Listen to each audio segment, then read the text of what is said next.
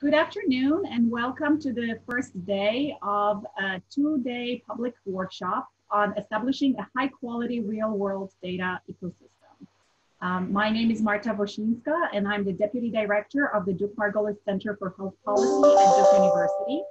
We are convening this workshop under a cooperative agreement with the US FDA. It is a two-day workshop, so tomorrow we will pick up again at 1 p.m. Eastern Time. This workshop comes at a critical junction as part of implementation efforts of the 21st Century Cures Act. The FDA has chartered a vision and outlined key considerations for utilizing real-world data and evidence for medical product decision-making. Utilizing RWE starts with fit-for-purpose data that are characterized as reliable, relevant, and with high quality. The Duke Margolis Center, along with other partners, have explored these data characterization issues in past discussions, which have contributed to growing stakeholder awareness of the need to improve data capture at the point of care. Improving data collection and overall quality of this information will require building an ecosystem of normative practices around tools, standards, and workflows. The scalability of this ecosystem will largely depend on developing a shared vision and culture around the value of high quality data. While the FDA values reliable and relevant evidence for regulatory decision making, a clear value proposition must be communicated to show how the availability of high quality data can meet the needs of other stakeholders as well. The reason we're virtually convening this workshop, I think only reinforces the need to capture high quality data that can support a range of evidence needs. We will hear more about the data and evidence needs being developed as part of the COVID-19 response efforts from the FDA's Principal Deputy Commissioner, Amy Abernathy. She will speak later in the day. Now, before we get started, I wanted to cover some virtual workshop logistics. To the fans. So during today's virtual workshop, we will invite groups of speakers to provide remarks and engage in discussions in each session. Additionally, at the end of each session, we will have time to address any submitted questions. To submit a question, please email margolisevents@duke.edu and we will address questions as time allows. A recording of this workshop will also be made available on the Duke Margolis website following the event. And because we're recording, we want to remind our speakers to please check that your camera and microphone are active before speaking. If you do encounter any difficulty activating your microphone before speaking, our production partner may remotely activate and deactivate your microphone on your behalf, not your camera, but your microphone. We have developed an annotated agenda that has additional background on today's discussion topics that you can review on our page, event page as well. And we encourage you to engage and react on Twitter regarding today's workshop with a hashtag RWDecosystem. And you may also consider mentioning our account at Duke Margolis. We invite you to follow the Duke Margolis Twitter account and join the conversation online. So let's now talk about the overview, our agenda. As I mentioned, this is a two-day workshop. We will begin today with an introduction from Jacqueline Corrigan-Correa, Director of the Office of Medical Policy at the Center for Drug Evaluation and Research at the US FDA, as well as Leslie Curtis, Professor and Chair, Department of Population Health Services at Duke University. In addition to her presentation during the introduction, it is our pleasure to have Leslie also serve as our moderator for today's workshop, which will entail the first two sessions on the agenda.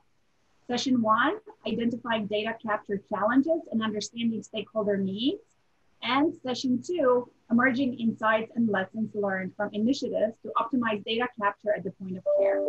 We will have a short 10-minute break between Sessions 1 and 2 at approximately 2:10 p.m.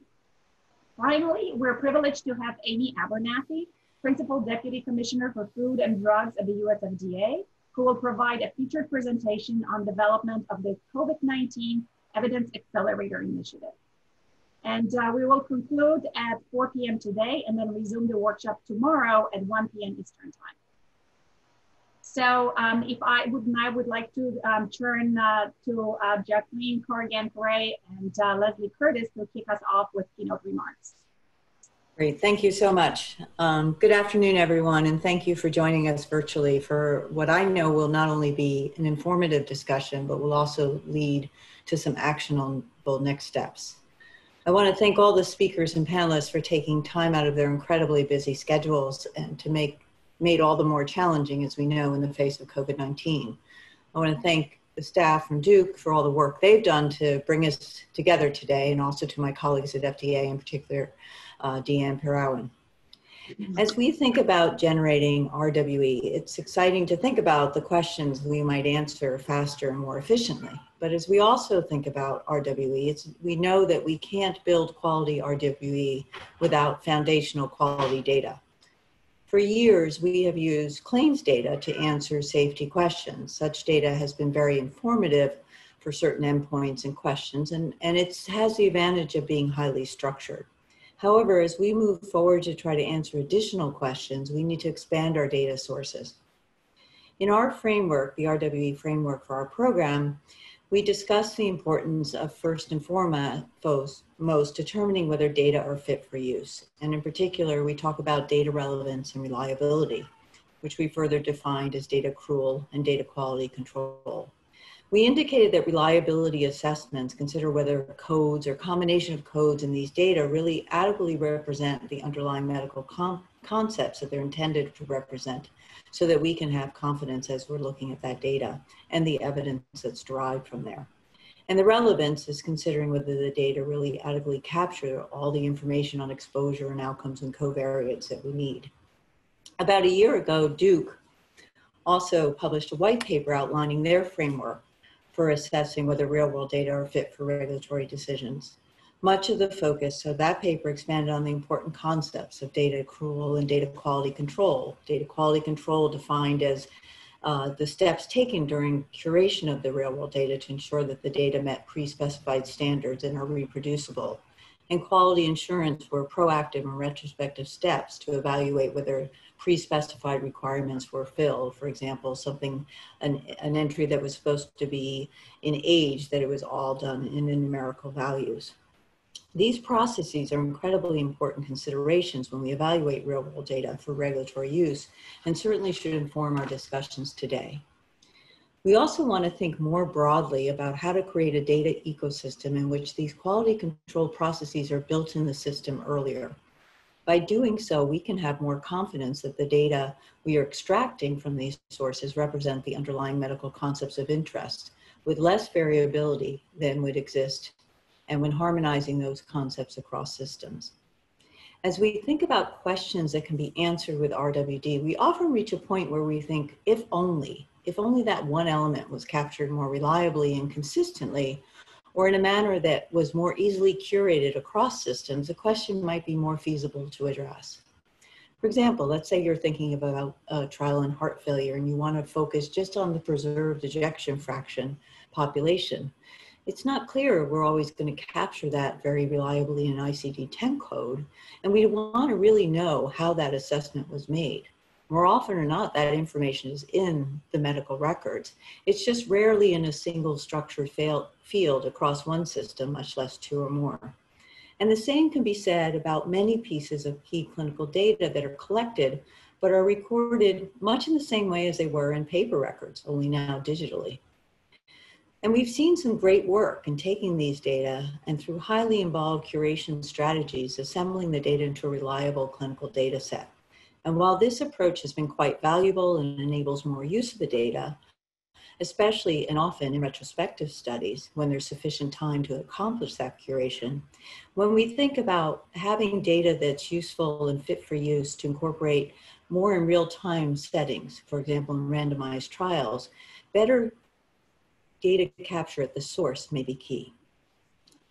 You know, in many meetings such as this, the conversations that occur around RWD data quality are conversations between sponsors, investigators, data companies, and regulators. But of course, we all know that real-world data is generated not for research, but for clinical care and administrative purposes, such as billing. And if we want to think about how we move the ball in the RWD ecosystem forward, we need to think about where value is added for all stakeholders, including our patients. And the problem, of course, is not easy to do, right? As regulators, many of the data points needed to inform regulatory questions will be captured in EHRs, but we may also need linkage to claims and other sources to verify and gather a complete picture. And while few clinicians would probably vote for paper records again, they are certainly not clamoring to enter more data into their EHRs or other systems. Indeed, we see the rise of medical scribes to actually free practitioners from their EHRs, and likely with the continued individualized data entry approaches. However, there are advantages for clinicians, researchers, and payers to have an improved data ecosystem. For example, earlier this year, there was a study published by Mark Overhedge and David McCallie looking at the active time in the EHR for 155,000 physicians across 400 health systems and 100 million patient encounters. And they found on average, clinicians spent just over 16 minutes per encounter in the EHR, with considerable variation by specialty. And about a third of that time was reviewing the chart, a quarter on documentation, and ordering was another 1/5. And in the accompanying editorial by Julia Milston, she noticed chart review stands out as an activity most in need of optimization, but with the fewest tools available. And talked about how investments in visualization tools and predictive models or artificial intelligence enabled tools aim to help identify the really critical problems that could otherwise be missed, but don't always target in the outpatient setting and address common pain points like information synthesis. So for clinicians, finding the information easily and it being in the right information and not the incorrect entry that gets carried forward by cutting and pasting is just as important to quality as care as it is to research. Recently, the Annals of Internal Medicine issued a supplement on implementing and reporting health system improvements in the era of electronic health records. The papers in that supplement discuss EHRs for observational studies, randomized trials, safety and quality improvement, and clinical decision support. These articles were more focused on practice improvement, but again, there are just common needs that we need to find that common ground. They also address the importance of understanding workflows and workarounds in order to implement effective change. The authors of that piece, Dr. Zen and Ratwani and Alder Milston, noted that it's not uncommon for an investigation into workflow changes to be done as an afterthought when the desired objective of the IT change is not achieved, again, highlighting the need for partnerships that provide value to all stakeholders. Finally, we need to optimize patient engagement in the generation of their own data, raising the question, how do we facilitate that capture more efficiently? And we shouldn't underestimate the role of technological improvements, such as the role of artificial intelligence in EHRs. You know, the series of articles in the Annals and other publications reflect that broad interest in improving the data ecosystem in order to answer questions across clinical care and research. As noted in the introduction to that supplement I mentioned, one of the critical research and reporting needs that they identified was transparency and even open source initiatives. So we would understand what electronic tools have been constructed, how they've been constructed. This goal is certainly challenging in an ecosystem in which there are many commercial interests, but perhaps we can find a shared purpose in transparency and increased value. So in the interest of further dialogue and transparency, I welcome our experts who have agreed to share their experience innovating in this space. I look forward to hearing from our esteemed experts on how they propose to move the data ecosystem forward for all of our patients. Thank you. Great, thanks, Jacqueline. And thanks really for joining me in setting the stage for this workshop and for framing so clearly the imperative to establish a high quality real world data ecosystem. Before we hear from our panels of experts who will be talking today about the current state of real world data capture at the point of care, and then also some of the initiatives that address some of the real challenges with capturing those data at scale, I want to touch briefly on an initial set of considerations to align stakeholders around the ecosystem. Now, Jacqueline, you highlighted some of what I'll suggest in your remarks, and I'm sure that we'll come back to these considerations throughout the workshop. In fact, I expect that we'll also refine them over the next 2 days so that we have really an improved and shared understanding of what will really be needed for this ecosystem to function well. So first, I'll suggest that scaling and sustaining this real-world data ecosystem depends first on ensuring that the ecosystem creates value for a diverse set of stakeholders.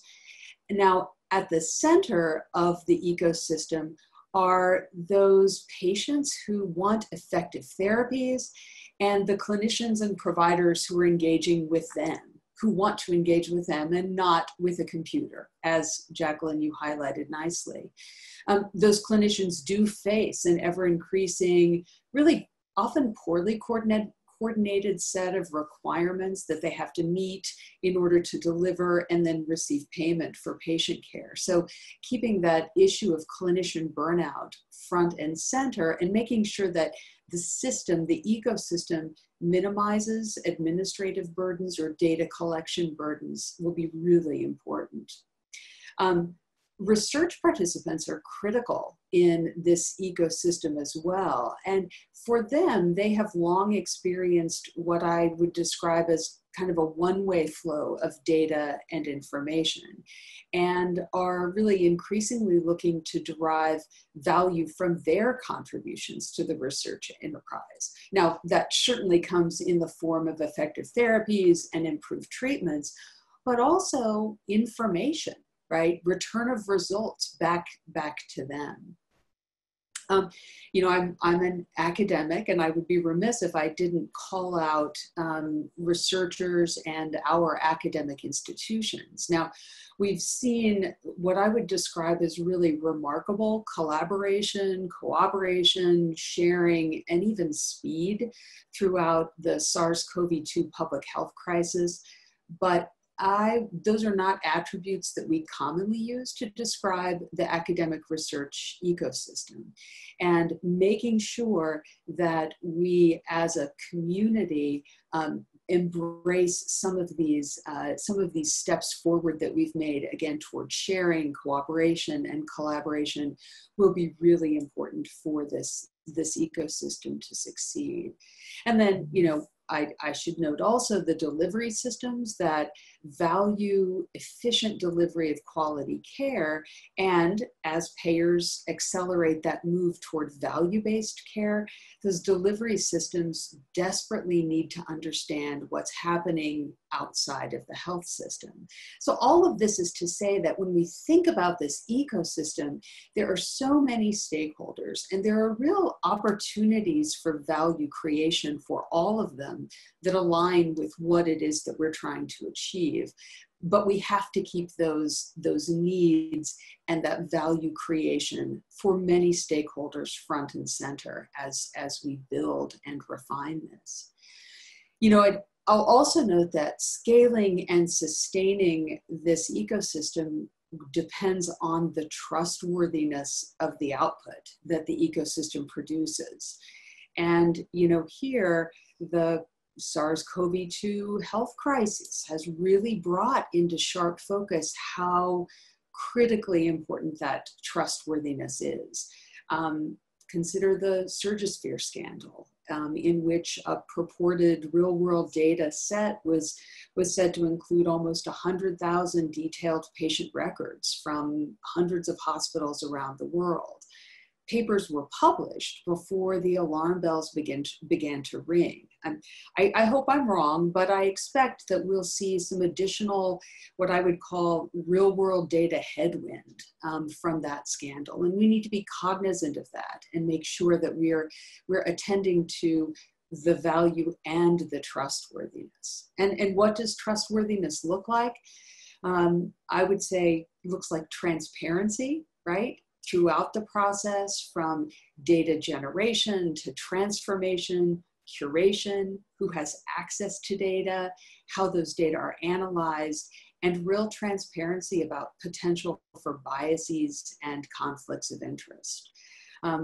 Trustworthiness also looks a lot like reproducibility, right? So researchers, investigators should be able to duplicate results of a study using the same source-based materials that were used by the original investigators. So again, I expect that these considerations about how we align stakeholders, keeping value and trustworthiness front and center will weave really throughout our 2 days together. And so with that, I would like to turn us to our first session. Now, during our first session, we'll focus on the existing state of data infrastructure and clinical workflows at the point of care. We're going to focus on a few real-world data sources, such as clinical data from EHRs and laboratory information systems, as well as person-generated health data.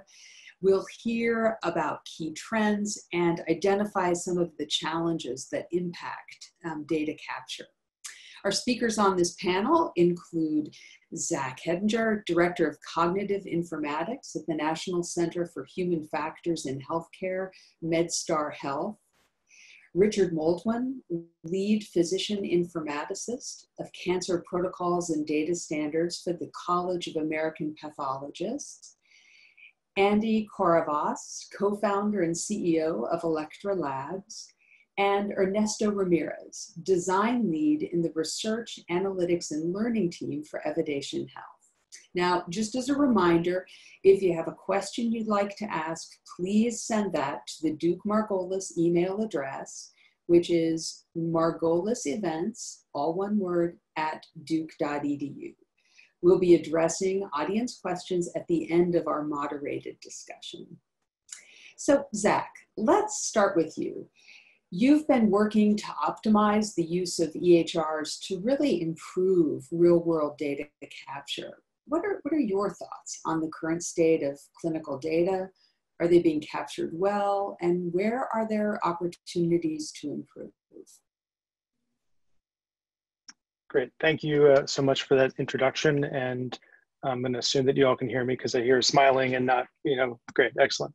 So, so there certainly is a wide range of where we're seeing the quality of the data that's collected, and it certainly depends on the context of what we're trying to accomplish. For context, our Human Factors Research Center takes a multidisciplinary approach to try and understand kind of this interface between the humans and the health IT systems, and in large part, and the frontline users, those are the electronic health record, but certainly it can apply to medical devices. Certainly we're seeing a lot of third-party applications and smartphones that are helping with that data collection piece. And I want to kind of use a couple of clinical examples. I'm a practicing emergency medicine physician. I work 1 to 2 days a week in the emergency department, and that's really helped inform some of the challenges that we've seen as we try to understand that frontline user interface and how that impacts the data. So about 10 years ago, using an EHR that was in operation, we were seeing challenges with diagnosing patients. And at times, clinicians would go through to discharge a patient from the emergency department based on whatever their symptoms were and the workup, and then select their discharge from a pre-populated list of kind of some of the most common discharge diagnoses. And then they would move on to give them instructions. And we found that if you use the scroll wheel, if you accidentally hit the scroll wheel, that it potentially could change that diagnosis that was on a drop-down list behind the scenes on another tab. And so patients were getting diagnosed with bipolar disorder when they came in for chest pain because B was above C on the drop-down list.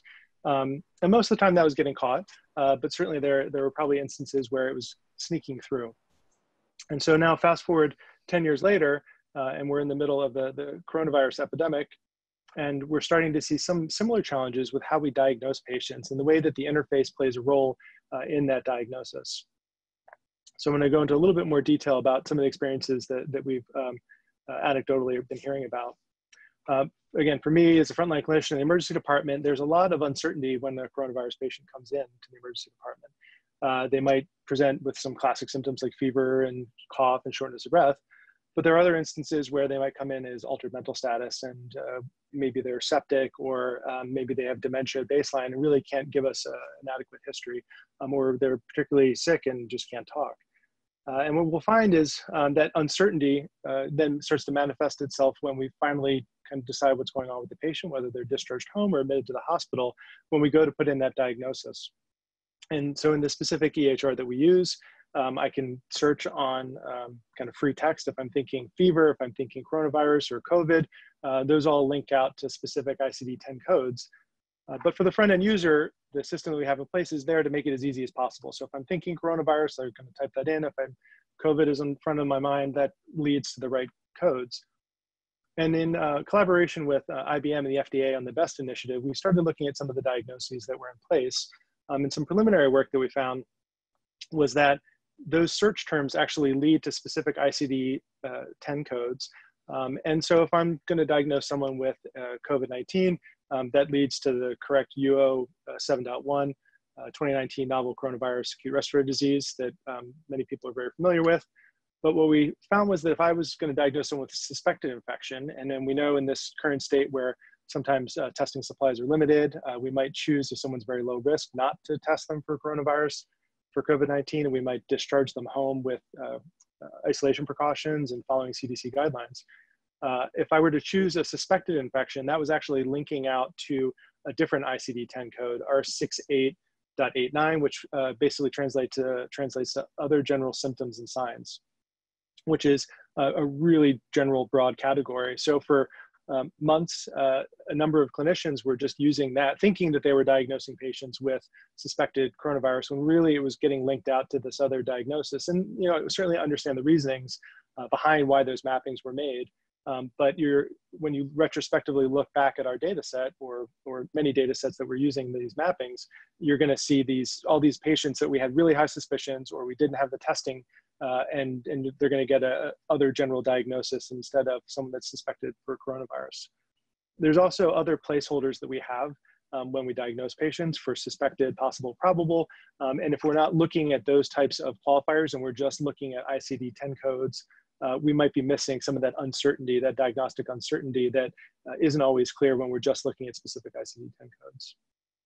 So just to use that example, that understanding the way that the user interface and the cognitive processes of clinicians, just in this very, very narrow example, how those impact the diagnoses and the data sets that we're looking at downstream have huge, massive impact as we think about some of these larger data sets that were mentioned earlier, where they might be using the ICD-10 code to pull in individuals. There might be this huge population of suspected or highly likely infections that we're missing out on. So with that example, just want to call out the need for things like human factors engineering techniques from computer scientists and industrial engineers, cognitive psychologists, to really understand how that interface plays a role in the way that we're diagnosing patients, how we're choosing to test and when we're choosing to test, following up with patients. Even the discharge instructions, as we go to discharge patients, the user interface, essentially either whether it's electronic or whether it's a paper form that gets printed out for the patients, if that interface isn't clear, then we're going to have a hard time getting patients the data that they need to make informed decisions, whether they should come back to the hospital or stay home. And the last piece that I want to touch on that we're also kind of endeavoring into right now is collaboration using the COVID-19 Healthcare Coalition with MITRE and Mayo. I think there's going to be some more discussion around that tomorrow. I think there's some representatives from that group. We've been collaborating with them to better understand the role of the EHR and the data that's being pulled in and the quality of the data around convalescent plasma and some of those challenges of identifying the status of patients and being able to compare patients across healthcare institutions, whether it's within the same healthcare system or across healthcare systems, looking at oxygen delivery levels, even mortality data can be very challenging to pull out in some of the real world implementations if you have, let's say, a data system that's not as interoperable as we would like. So just wanted to call out a couple of those things that we're coming across and happy to hand it back over to the next speakers. Great, thank you, Zach. Richard, you bring an interesting perspective to the panel on some of the challenges associated with data standardization, and pathology is clearly one of the first areas where data standards were put in place. Could we turn to you to provide some remarks now? Sure, I'd be happy to. Actually, I'd like to tell you the story of the CAP cancer protocols. CAP, by the way, for those who aren't involved in laboratories, is the College of American Pathologists, and It also is sometimes called CAP, so I'm just going to call it CAP so you know what I'm talking about. Back in about the 1980s, pathologists used to issue these long, descriptive, flowery descriptions of, of cancer diagnostic cases in their reports. And they were unstandardized, and it was hard to pull out essential information, those kinds of things that were vital for clinical care. And in the early 1980s, a couple of publications came out about the variability and the lack of really important data elements. There were sometimes these things were sometimes missing in the reports. And so a number of people at CAP decided to standardize the way, in paper, they decided to standardize the way that these reports should be formatted. And they started issuing these cancer protocols. They're called the CAP cancer protocols. Starting about in the 1990s, they were updated regularly. New ones were added to cover all sorts of different kinds of cancers. In fact, there were so many of them that they had a very thick loose leaf binder that they put together, and you had to update by pulling pages out, and what they did in those days. And then eventually there was a website where you could download these Word documents or PDF files in order to dictate reports on your cancer cases. And they're still, of course, in narrative format, but at least there was some guideline for pathologists to start, doing things in a standard way. This was probably one of the very first uses of checklists in clinical medicine, even before the stuff you've heard about operating room protocols and some ER protocols and stuff, but didn't really get a lot of publicity. But vendors had a hard time with it because these were Word documents and PDF documents. And how do you turn that into a computer screen in any kind of standard way? And then every time we issued updates, we would drip out the updates, and it would be very hard for them to deal with. There's a lot of manual entry and interpretation involved, no code systems or anything. So the vendors were kind of screaming at the CAP for, making their lives more difficult. And in addition to that, when it came to transmitting that information that they stored in the vendor systems, these pathology, I'm going to call them pathology EHRs, or just EHRs, just to keep sort of a level playing field with the different kinds of EHRs out there. So they, when it came to transmitting them, there would be a text blob. They would go to cancer registries, and it was kind of like, it was the equivalent of a fax, even though it came over an HL7 interface, because it had to be manually parsed. Everything had to be typed in again. If the information, they had to find the information and type it in again. So sometime around 2003, the CAP started applying SNOMED codes to those individual questions and answers, which we now call data elements, in these paper and PDF protocols. And they said, oh, this will solve your problem. Vendors, this will solve your problem. And no, it didn't solve their problem. In fact, it made their lives in many ways more difficult, because although they had SNOMED codes and they were constantly swapping them out, occasionally they were missing. And when they tried to transmit them in messages, there were additional problems with errors with assigning the right codes in the right slots in these various kinds of messages they sent over to cancer registries and others.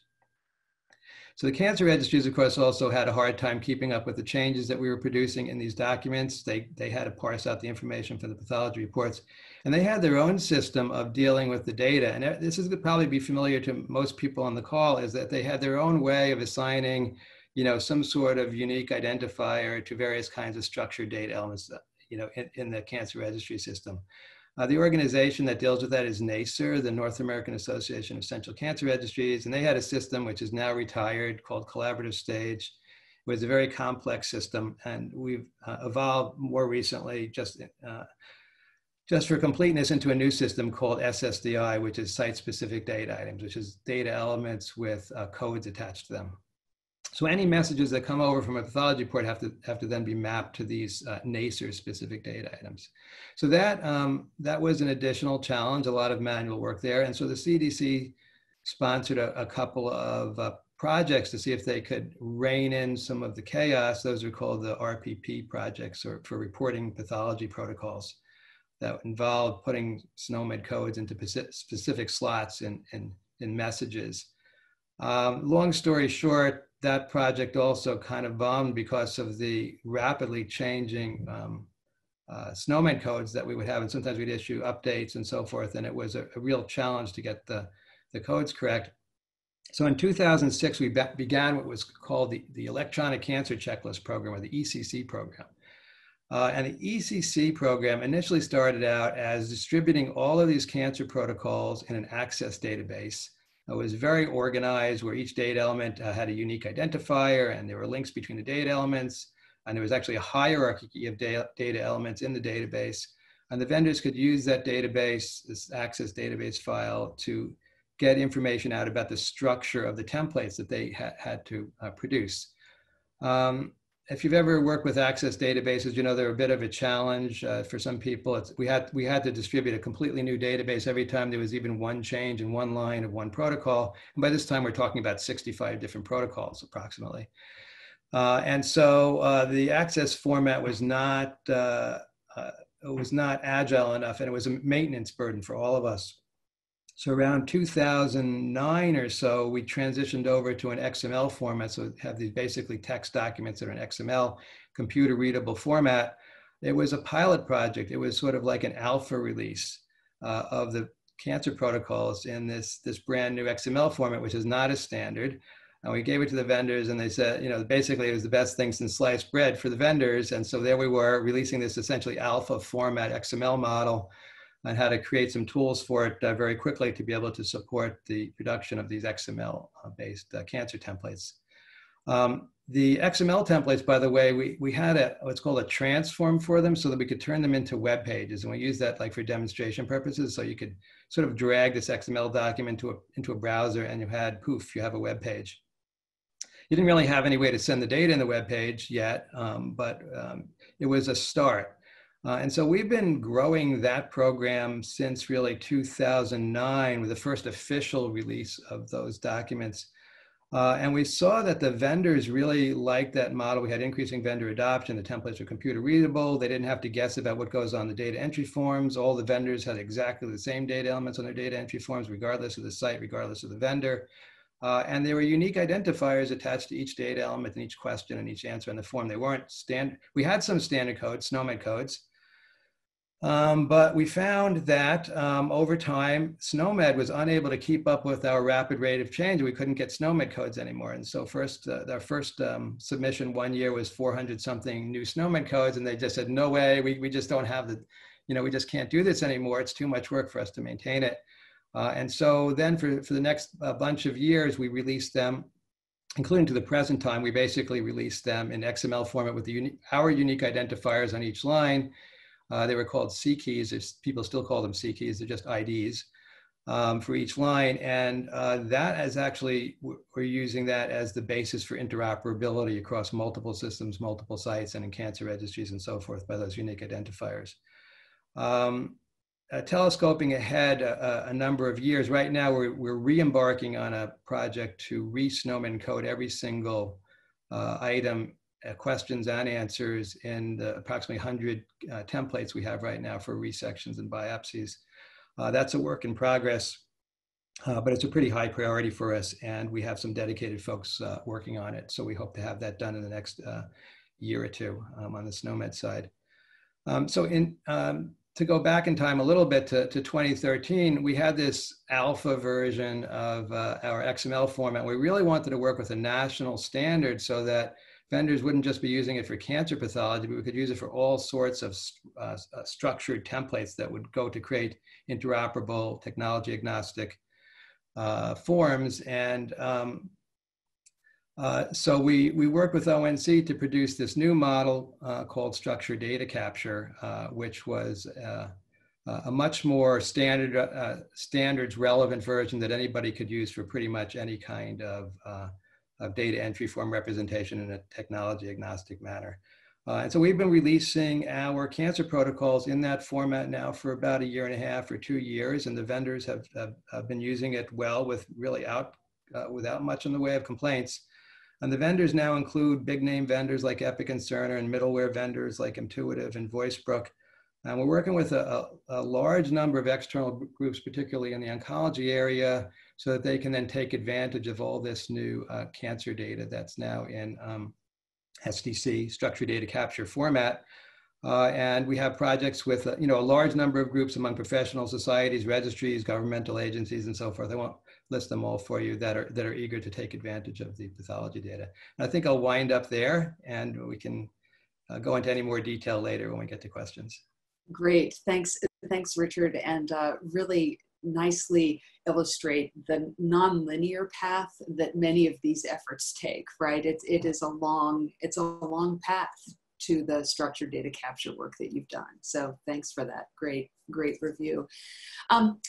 Andy, we've touched on some of the key issues with EHRs and clinical data, but there are other data sources, right? Including those data that are generated directly by patients. Can you share a few remarks on this really growing and important area of real-world data?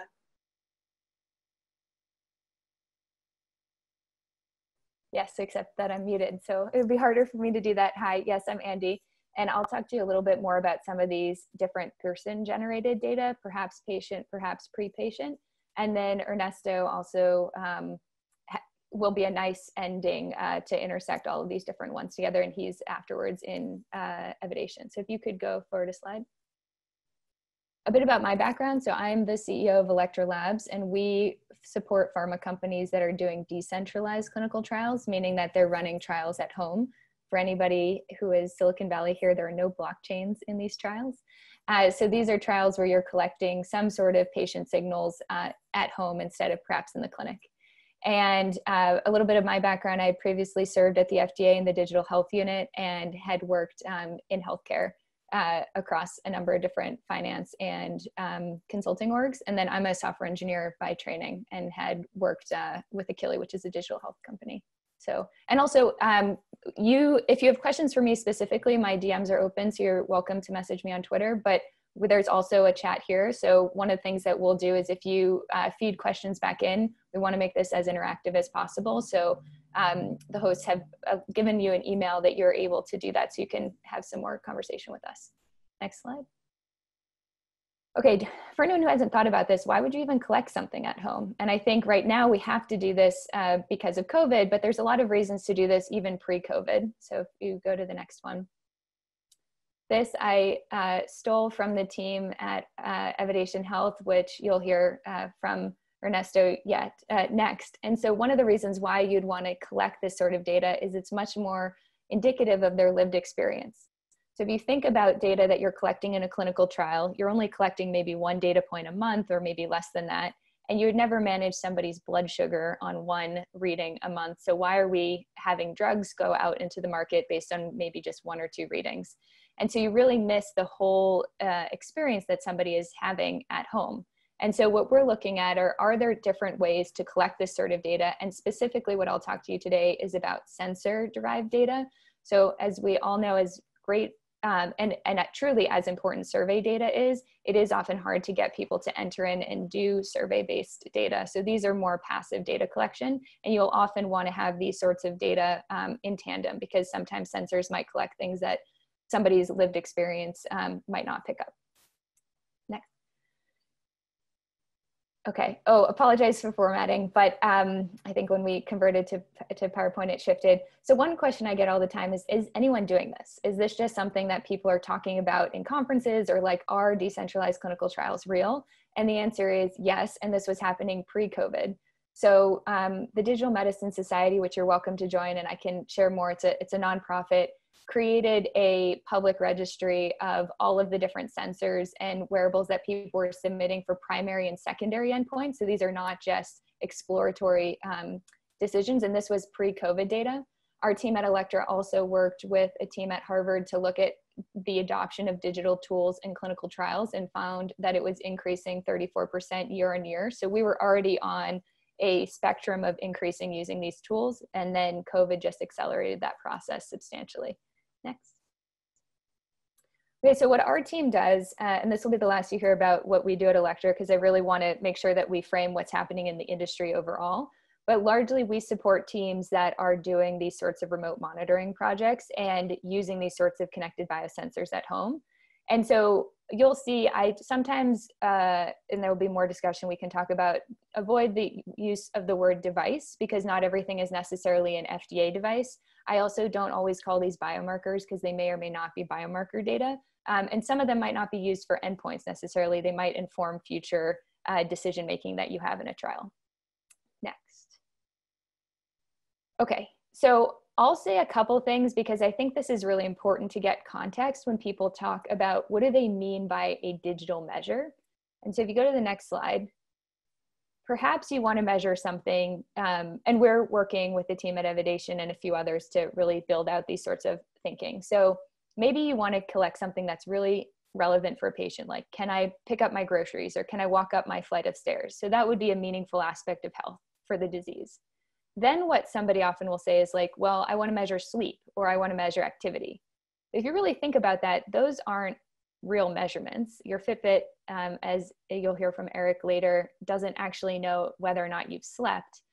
These are concepts. And so then the next level of what you have to do is really define what that means. Is it a duration? Is it frequency? Is it intensity? And then measures are subcategories of each of those, and really defining that is what allows you to determine whether or not the technology that you would select is analytically validated and then clinically validated and has the capabilities to collect those sorts of measures. This is very hard, by the way, going from step 1 to step 2. Next. So then next, what you'd want to do is once you know what you want to measure, it's important to think about what are the different types of technologies that would do that. And it's important to go to the measure first rather than thinking, I just want to use an Apple Watch and figure out what can that measure. And so when you're comparing the different types of tech, there's a couple things that you might want to think about, which we'll have on the next slide. There's a lot more here than I can talk about in a quick 5-minute overview. And this is an open source peer review paper that I'm happy to share with everyone. There's the way that you'd never ask somebody, what is the best drug or what is the best food? You would say, well, what do you need the drug to do? What do you need from that food? It's the same with these sorts of wearable products. You would never say, what's the best heart rate monitor? Like, what do you need from that and in what population? And so when you, the couple of things that are really important is thinking about validation, and validating sensors is very different from validating surveys. And there's a whole piece about how to do the different stages of validation. Second is most of these are connected to the internet. So anything from the internet can and likely will be hacked. And so really thinking about what's your risk profile and how are you protecting all of those? And it's a new channel that you need to protect for your patients. And then I split out data rights and governance from security. I think about security as an attack on a system. Things like the Cambridge Analytica incident that happened at Facebook was not a security incident. Facebook did not lose any data. Often there are situations where you'll be set up where perhaps the data aren't being shared in the ways that you or the participants in the study are thinking about, and really ensuring both from the legal side and from the technology side that those things are aligned. Usability and utility. Can you wear it in the shower? What's the battery life? How is the technical support? Is it easy to ingest the data or not? And then economic feasibility. That could loosely be cost, but for some of these, there are many different business models depending on how you're maybe working with a subscription or if you're working with different algorithm companies that are separate from the companies. So if you go to the next slide, the way that you can think about this is similar to drugs or food. You would never say what one's better. You might need more sugar, you might need more protein. There are ways that you might want to flex up. You might need more validation, you might need more security. And so as you go through these evaluation processes, you really need to think about what things matter in the context of what you're looking to measure. And then next slide. Okay, and then this is just a hill I don't particularly want to die on, but I also think is a very important one to discuss. So technically, I wish we could do like polling, but I'm just gonna create a pause. So if I am Pfizer and I use a digital sensor like a Fitbit or a Philips product in my clinical trial, is that real world data? I'm letting you think about it. So the answer is technically, per the definition of the FDA, this is not real world data, because any data that is collected as part of a clinical trial protocol would not be considered real world data. I think these data are particularly important, and many people want to discuss them in context of what we're talking about today, because these are data perhaps collected at home or alternative sources of data. But one thing, and we'll probably have more discussion over this, is I do hope that the FDA really redefines what some of this means, because technically data that are collected as part of a clinical trial, even if it's collected at home using these sorts of sensors, technically are not perhaps real world data as per definition. So I'll pause there. Great. Thank you so much, Andy. That was great. And Ernesto, we just heard from Andy about some of the opportunities and challenges around sensor-related data. And you know, we know that the tech is an important piece of that, but what are there other areas and considerations that we should be thinking about? Yes, thank you. I'm happy to talk a little bit about some of the things that we work on at Evidation Health and kind of how we think of the person within person-generated health data. Just as background, I'm the design lead, which means I'm steeped in research design across a variety of different studies that we conduct to support biopharma, healthcare systems, and a few government-sponsored projects across a variety of different therapeutic areas. Next slide, please. So at Evidation Health, you know, as I mentioned, we start with the person, the individual, you know, the person generated health data. And we think of our work as really being focused on the question of fit for purpose. Does the data that we collect or have the ability to collect that is remote, that is passive, objective, that can tell us about an individual's key aspect of health, what is actually useful? Just because things are actually collectible from an individual, just because you can ask them for their Apple Health data, just because you can get their, you know, Fitbit sleep, or I mean, even you can get their care records from their Google Fit or their Apple Health tools, doesn't mean you need to get them for each specific study. And so we try to think of making sure that although we can connect to a variety of different things from a remote standpoint by doing individual level consent, not everything is actually necessary. Next slide, please. So one of the things that we've been working on over the last 6 months is what we're starting to call our Evidation Way, which is the science of patient input and patient engagement, and really thinking through that as you develop a strategy to bring in data, specifically, you know, I'm really working within the context of person-generated health data. So surveys, like Andy was mentioned, plus all of those sensors, those remote monitoring tools, or even EHRs, anything that individual can actually give people access to within the context of a study or observational trials.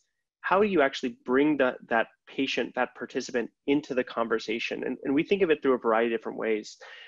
Really, we try to understand what is it that actually matters to an individual. So when Andy was talking about wanting to measure sleep, for instance, does sleep actually matter? Or is it something that comes directly from a clinician or a sponsor that is assumed to be important, but may not actually be important in a patient's lives?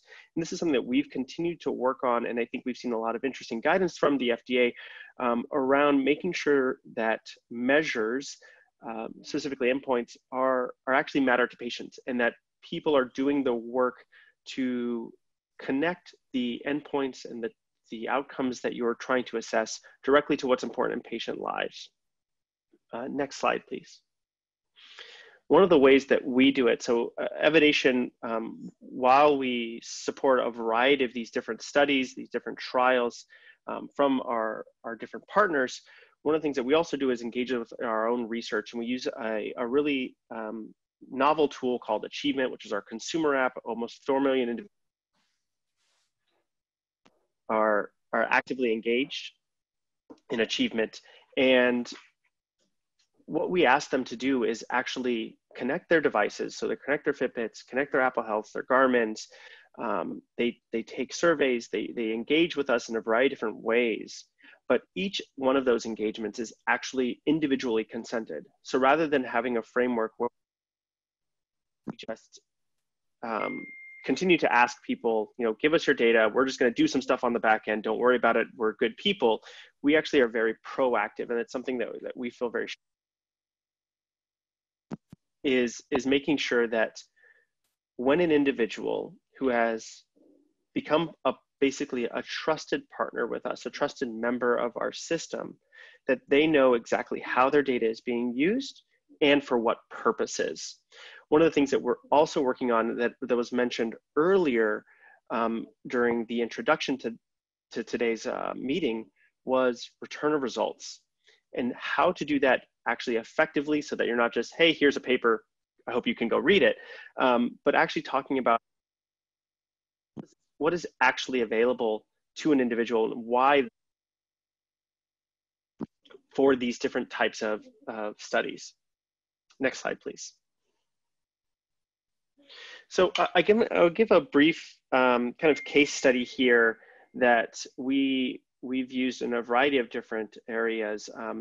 Last year, we published a brief paper at the KDD conference based on our collaboration with Eli Lilly and Apple, where we used a variety of consumer level tools in order to assess whether or not person-generated health data at scale, collected at scale, could be useful for characterizing and detecting differences among individuals with different cognitive abilities. And so we had about a little over 100 individuals across normal cognitive abilities, mild cognitive impairment, and Alzheimer's disease using an Apple iPhone, an Apple Watch, a bedded sleep sensor, which Apple supports, and an iPad in a variety of different ways.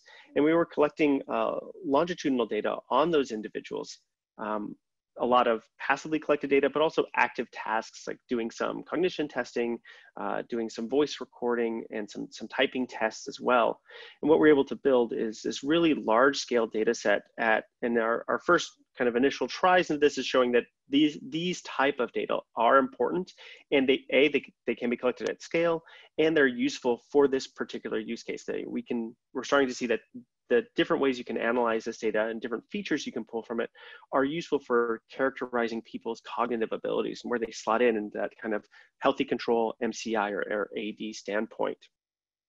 One of the things that I'll pause here and talk briefly about is the role of individuals and making sure that the engagement that you have with a patient or a participant in a trial or an observational study, or even just kind of a health program, is focused on their experience.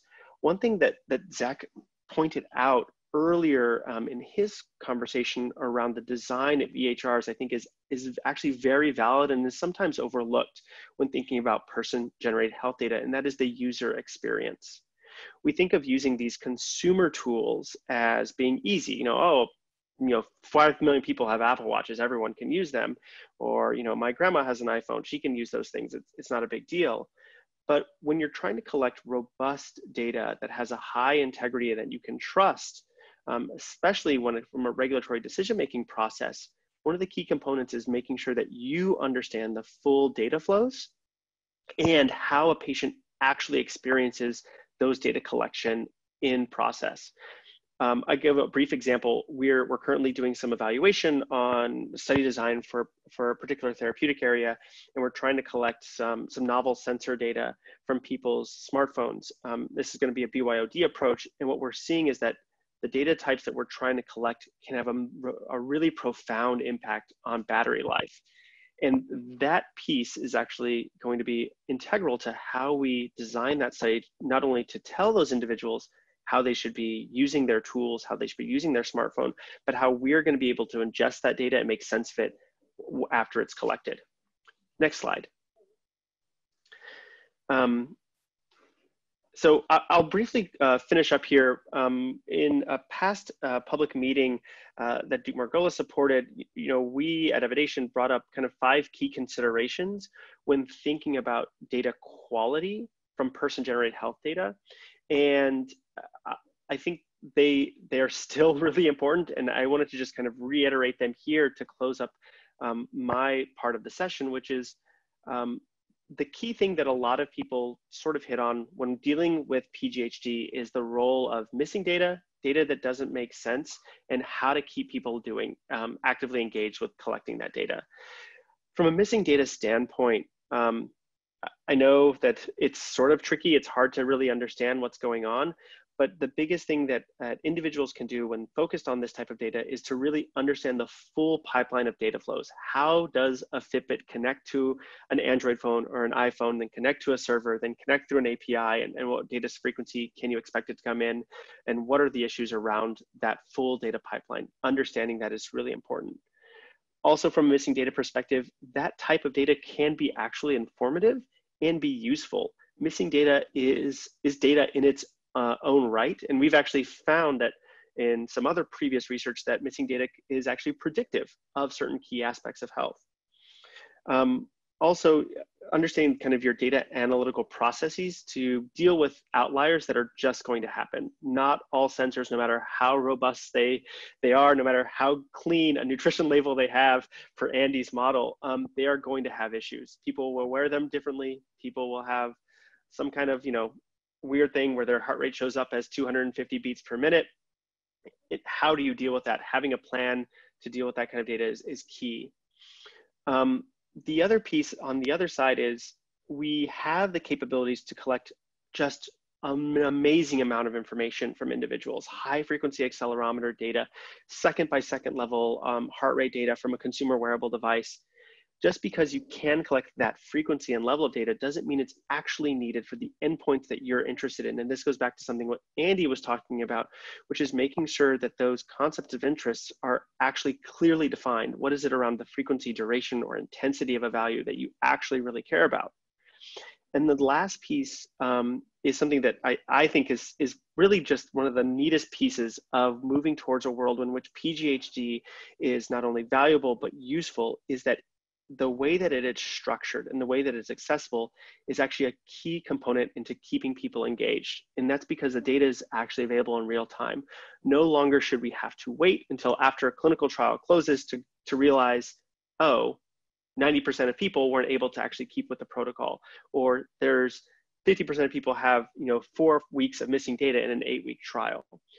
Because these systems are set up to deliver and allow access to data in real time in very frequent streams, you can use that information to actually keep people engaged. And that's one of the things that we are constantly thinking about at Evidation, which is how to involve individuals in the actual data collection process so it's important to them, it's meaningful to them, and they have a clear picture of what it is they're expected of and what it is that they're actually doing. Next slide. I believe that's my end, so I will stop there. And yeah, look forward to a small conversation here. Good, thanks. Thanks, Ernesto. Thanks everyone for your remarks. So actually, I'd like to begin our discussion by going back to the quiz that Andy gave us. We didn't have a chance to answer it, but I'd like to tee that up as a question maybe for some discussion and invite maybe Andy for you to restate it and Jacqueline for you to comment as well. And Andy, you might want to unmute yourself. I'm muted. There you go. So the quiz is, if you look at how real world data are defined and you look at the statute, technically data that are part of a clinical trial are not considered real world data. It's a definition that is defined by what it is not. So if you're using a sensor at home, it technically is not real world data per the FDA definition. That said, I think this definition is quite limiting and it's quite confusing for people. And I think there's room for a broader definition. So I think the question is really, in any sort of discussion, where do you scope it? Is it scoped per FDA regulatory definition? And even the FDA kind of skirts around this because the definition I find to be quite limiting. Jacqueline, thoughts about that? Sure. So I think you're right. It says we use the word traditional trial. So we make a distinction between what might be the traditional trial, and we actually have a whole section in our framework to talk about what that traditional trial is. For example, we talk about RCTs that are more pragmatic or use real world data as being real world evidence. So, we did have to, make a distinction because we recognize that real world evidence can be through clinical trials, but we do talk about not all clinical trials are what we would determine to be traditional clinical trials. And we, in particular on real world data, if you look at the framework, we talked about that real world data include patient generated data from in-home setting and data collected from other sources that can inform. So, I think, we can have a debate about when you cross the line between sort of creating a device just for the clinical trial that's more traditional than versus not. But I think it's open to being real world evidence. I would also say, in the end, the question is, why do we even care about real world evidence, right? We care about it because we think it's better to gather more data from more people and data outside of healthcare systems and efficiency from data that's already captured. So I think, whether we think it's, rather than debating whether it's in or out on whether it's traditional or not, I think the more important thing is what is the value and the information that it's giving to us. Great. Zach and Richard, I'd actually like to come back to you, and this actually builds on maybe some comments that Ernesto made. Really, he touched on some, I would say, facilitators of capturing high quality data. And I'm wondering, in your experience, what have you seen as being kind of key limitations that prevent or have prevented the capture of high quality data? And if you prefer to answer in the more positive frame and talk about what those facilitators have been, that's fine too, but I'd love for us to understand that a little bit better. I can, yeah, I'll take a quick stab. I think one thing that's been interesting is that coronavirus kind of pandemic evolved so rapidly that it took a little while for people to start coming up with a standard response in terms of EHR.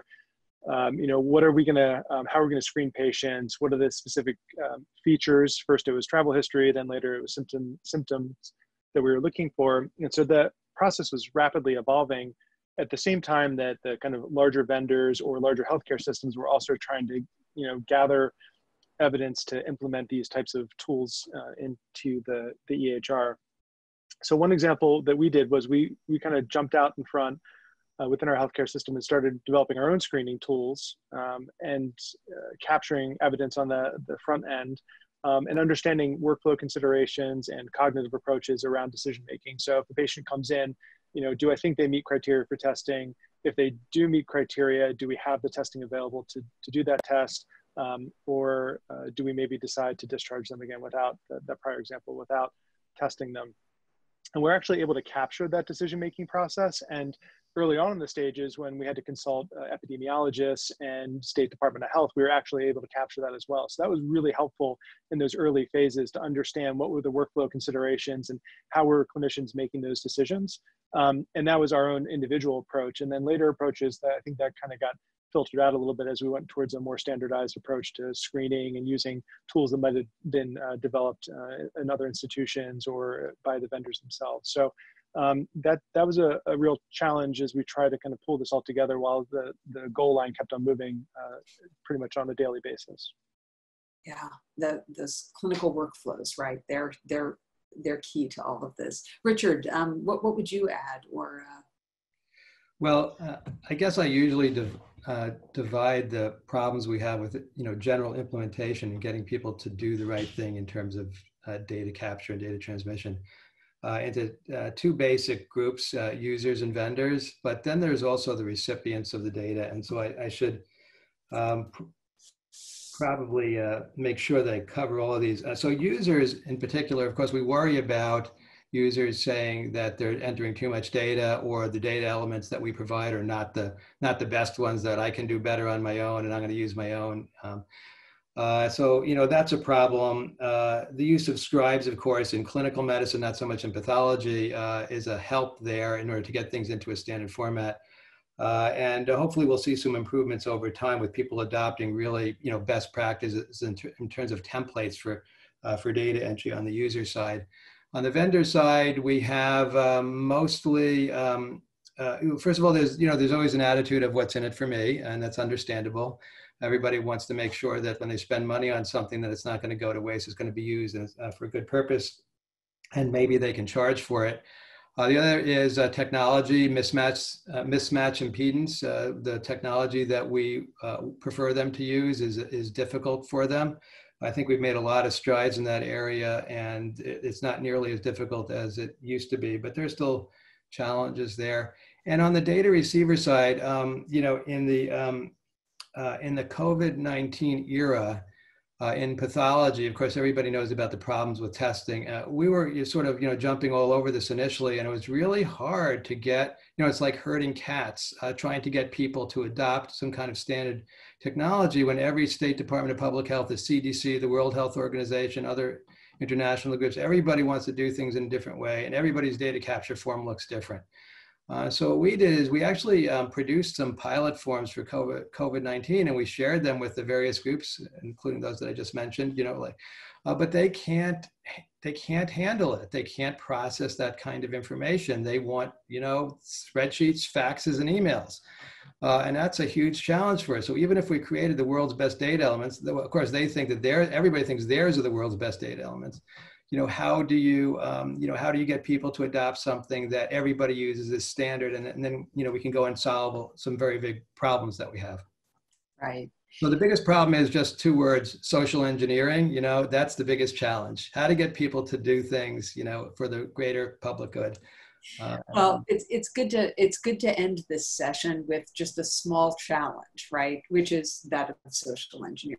So I want to thank all of you, Richard, Zach, Andy, and Ernesto, for really great presentations. I think we're now scheduled for about a 10-minute break. So we'll pause and then resume promptly at 2:20. So again, thanks to our panelists. Thank you. So welcome back. In our first session, we laid out the current state of data collection and talked about some of the issues that may affect the capture of high quality data at the point of care. In this session, we're going to focus on some emerging examples of initiatives that are underway and really kind of aimed at tackling these complex challenges. Some of the early work is focused on the oncology space, so we have a few presentations that will really highlight where progress is being made. First, we'll hear from Monica Bertinoli, who is the Richard E. Wilson Professor of Surgery in the field of surgical oncology at Harvard Medical School and Brigham and Women's Hospital, and then from Laura Esserman, who is the Director of the Breast Cancer Center at the University of California, San Francisco. After their remarks, we'll turn to our distinguished panelists who will build upon their presentations further. And here we'll hear from Eric Praxelis, a Rubenstein Fellow at Duke University, Teresa Zayas-Caban, who is the Chief Scientist at the Office of the National Coordinator for Health Information Technology, and Peter Margolis, who is the co-director of the James M. Anderson Center for Health Systems Excellence at Cincinnati Children's Hospital. Now, for those of you who are just tuning in, as we did during the last session, if you have a question that you'd like to ask, please send those to us over our event email address, which is margolisevents, one word, @duke.edu. And we'll take questions as time permits at the end of that moderated discussion. So with that, I will turn to Dr. Monica Bertinoli and invite her to begin her presentation. Thank you so much, and thank you for inviting me to participate in this really wonderful meeting. Next slide, please. So our group, I represent researchers from the Alliance for Clinical Trials in Oncology, and we are clinical trialists. We're not real-world data experts. And what we seek to do is to improve the conduct, increase the efficiency, and really most important, expand the scope of what clinical trials are able to do. How do we do clinical trials data management today? Well, everyone knows it is not through the electronic health record, but ultimately we have to capture clinical data. It has to be data that is entirely relevant to the patients that we are treating.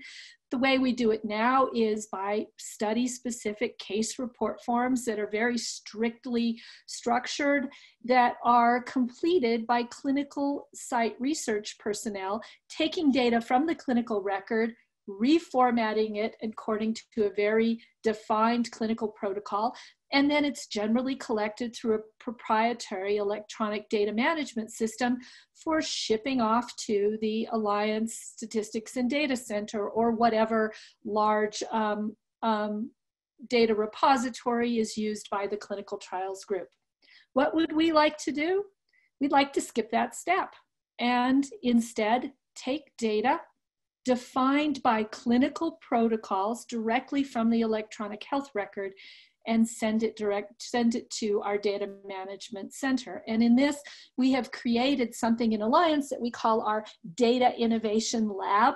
And this Data Innovation Lab is a focus of a larger effort known as the Integrating Clinical Trials and Real World Endpoints initiative that is designed to try to make this bridge to bring clinical trials level data directly out of the electronic health record into our data systems in response to clinical protocols. Next slide.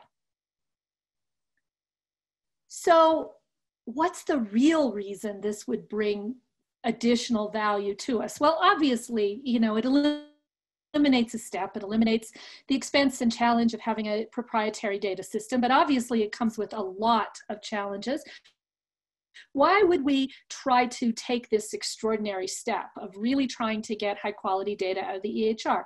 Well, this is a study design that illustrates why this would be so important to us. Let's just say we had 100 patients with metastatic colon cancer who come into any of our treating centers. Maybe 8 or 10 would meet eligibility for a clinical trial, consent to clinical trial population, and be the clinical trials population that's on the top.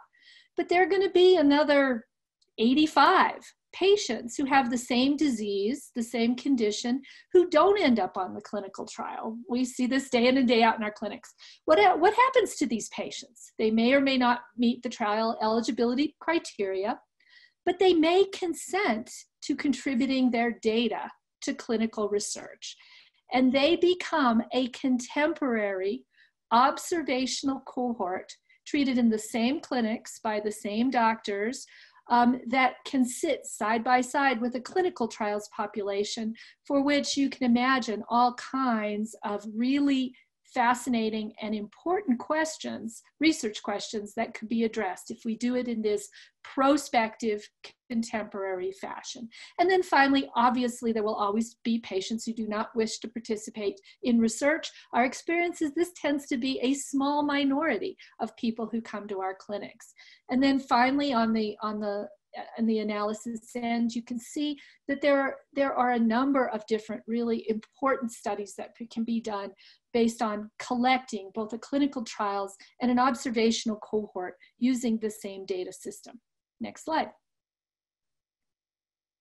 So what are the advantages of using the EHR to conduct clinical research, even clinical trials? Single data input system maximizes efficiency, reduces costs, and eliminates all these errors we have with double entry, not to mention all the data monitoring we have to do to make sure that what ended up in the electronic proprietary system was exactly the same as what was in the patient's clinical record. We eliminate that. The second I've already described, I think, is incredibly valuable. Can place study results in the context of a contemporary, and now we're calling this the real world data, by collecting data both on protocol eligible and non-protocol eligible or non-protocol accepting patient populations. It provides a mechanism for longitudinal follow-up of study participants. You can imagine if we have a streamlined EHR system of gathering high-quality data, then even after the end of of certain aspects of the study that may be looking at progression-free survival or some other more intermediate endpoint, we could continue to gather really essential elements such as overall survival. This is particularly important for some of the diseases that we treat in oncology, where patients may have second and third and fourth line therapies all in a row, and we have no ability to examine a very rich data set longitudinally for an individual patient. And then finally, this is obviously the topic of this very important meeting, but it is I think a byproduct of us being able to achieve this is that if the methods we develop to do clinical research within the EHR could be user-friendly and streamlined enough, they could greatly improve the quality and utility of real-world data. And we can use the clinical trials world as a testing environment for these new EHR data standards that would allow us to benchmark them to a clinical trials endpoint instead of anything else. Next slide.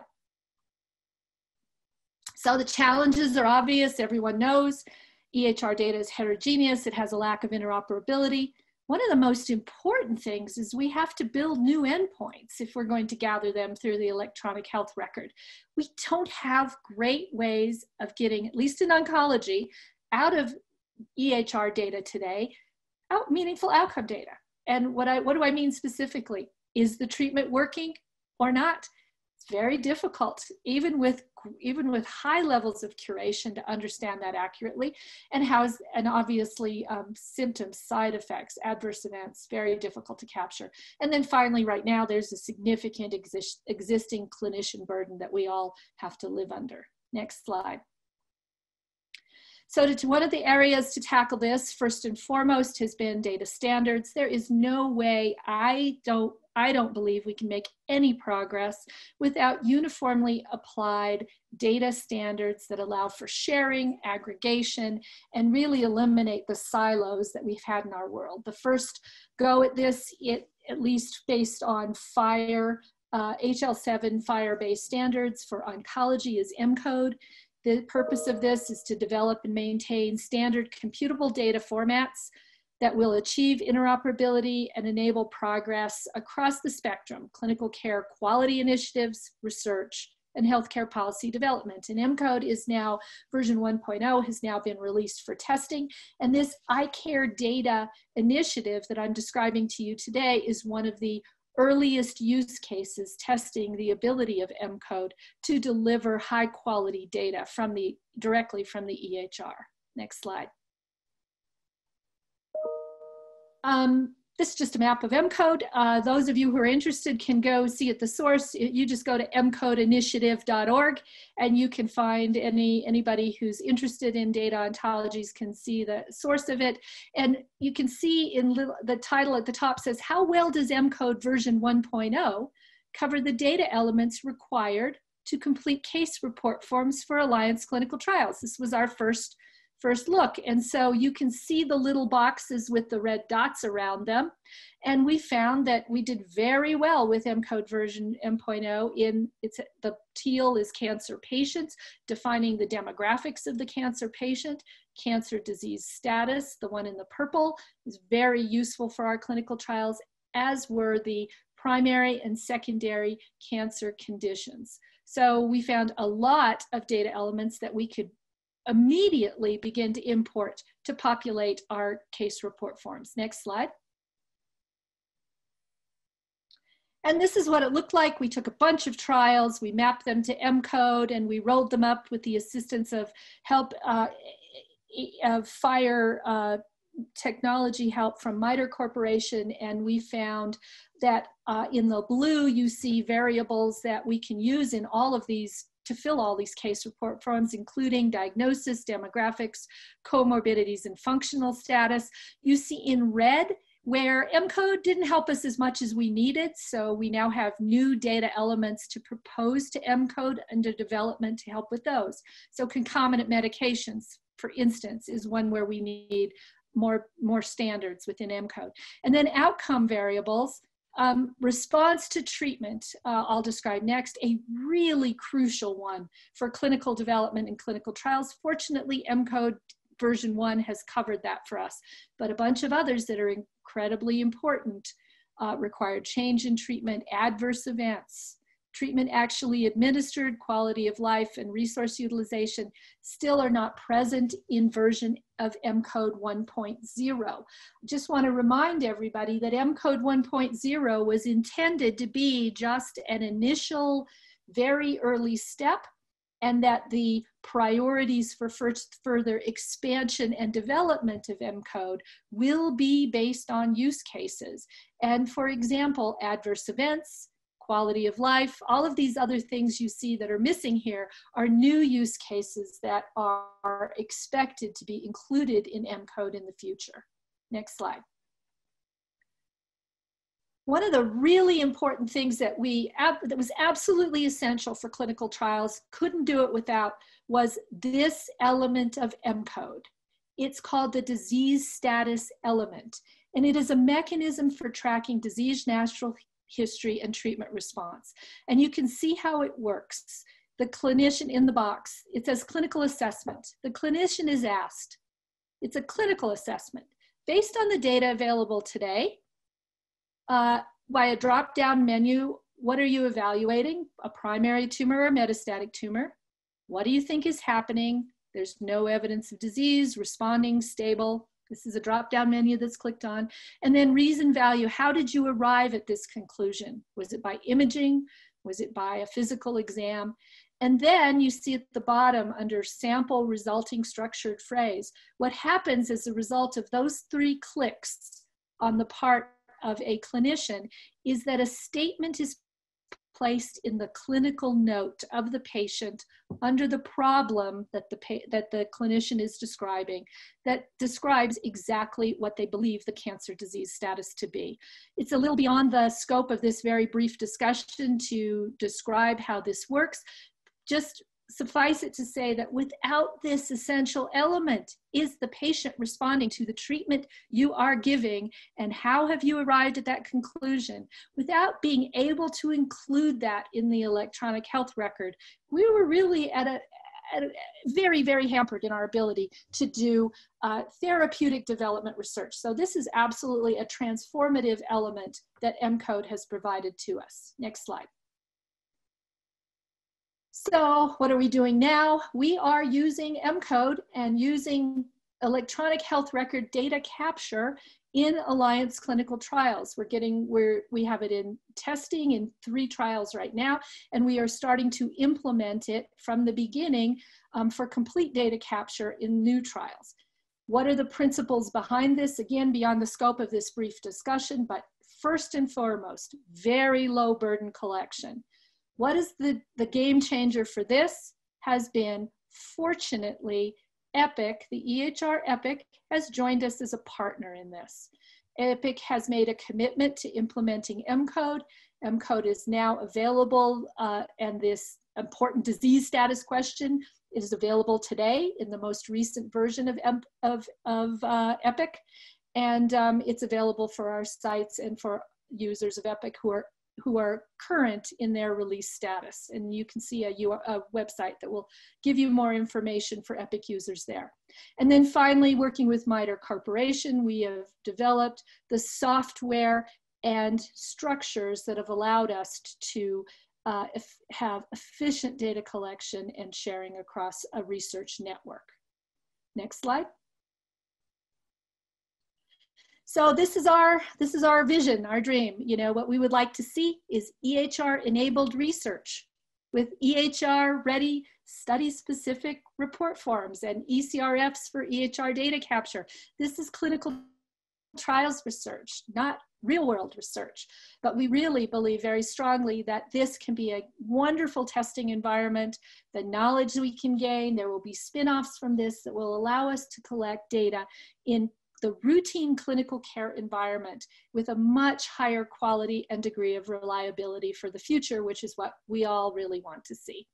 And I think last slide, I just want to thank my collaborators. First of all, everyone at Alliance and who is working on the iCare Data Initiative, MCODE and the whole MCODE team, which has been such an incredible partnership. I invite anyone interested in this kind of enterprise to check out the MCODE websites. It's a very freely open and available community of practice in the FHIR community. And special thanks for the iCare Data Project supporters, Alliance, MITRE Corporation, Epic, the National Cancer Institute, and the Rising Tide Foundation, who provides our funding. Thank you very much. Great, thank you, Monica. Let's go next to Dr. Laura Esserman for her remarks. Great. Thank you so much for inviting me to participate. And I couldn't agree more with Monica that we need to have better tools in the clinic. And I actually think that Richard Moldwin said it best when he said that this is a social engineering problem. And I think we need a number of experiments in this area, and all of us will hopefully help us get to a better place. I think that while I'm very aligned on that process that Monica said, I actually come at this from a slightly different angle by saying, I think that it's time for us to re-engineer the way we practice medicine, where that the collection of data is this way so that clinical trials are a seamless part of this. So I think we get at the same result that way, but slightly different approach, which is good because I think the more we study it, the more we do, the more we'll come together. I don't think the standards are the problem. I think it's the process and the social reengineering that's the issue. So I'm going to talk about transforming data capture and process to integrate care and research. And let's go ahead to the next slide.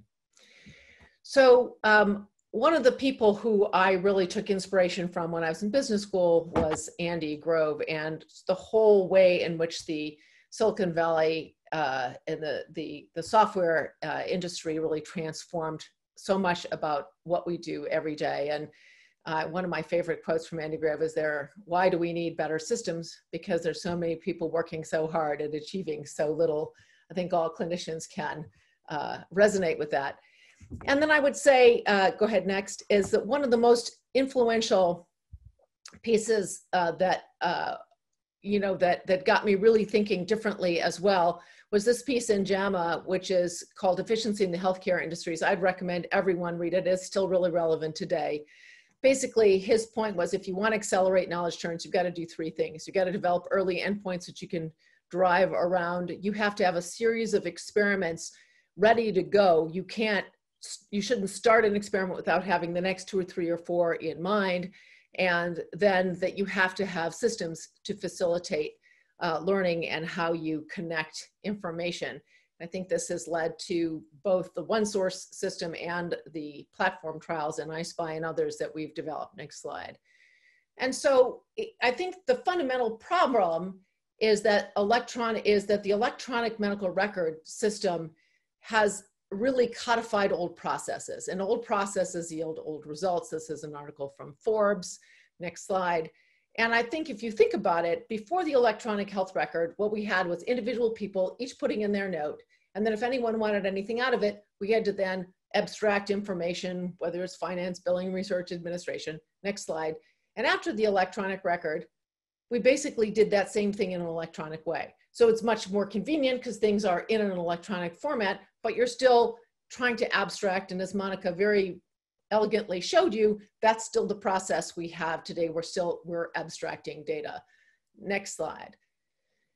And I think the vision process change is one where people are collaborating on putting together the right versions of information that then can be electronically accessed, and that there's read and write back for all things, and not just stuff going out, but stuff coming in.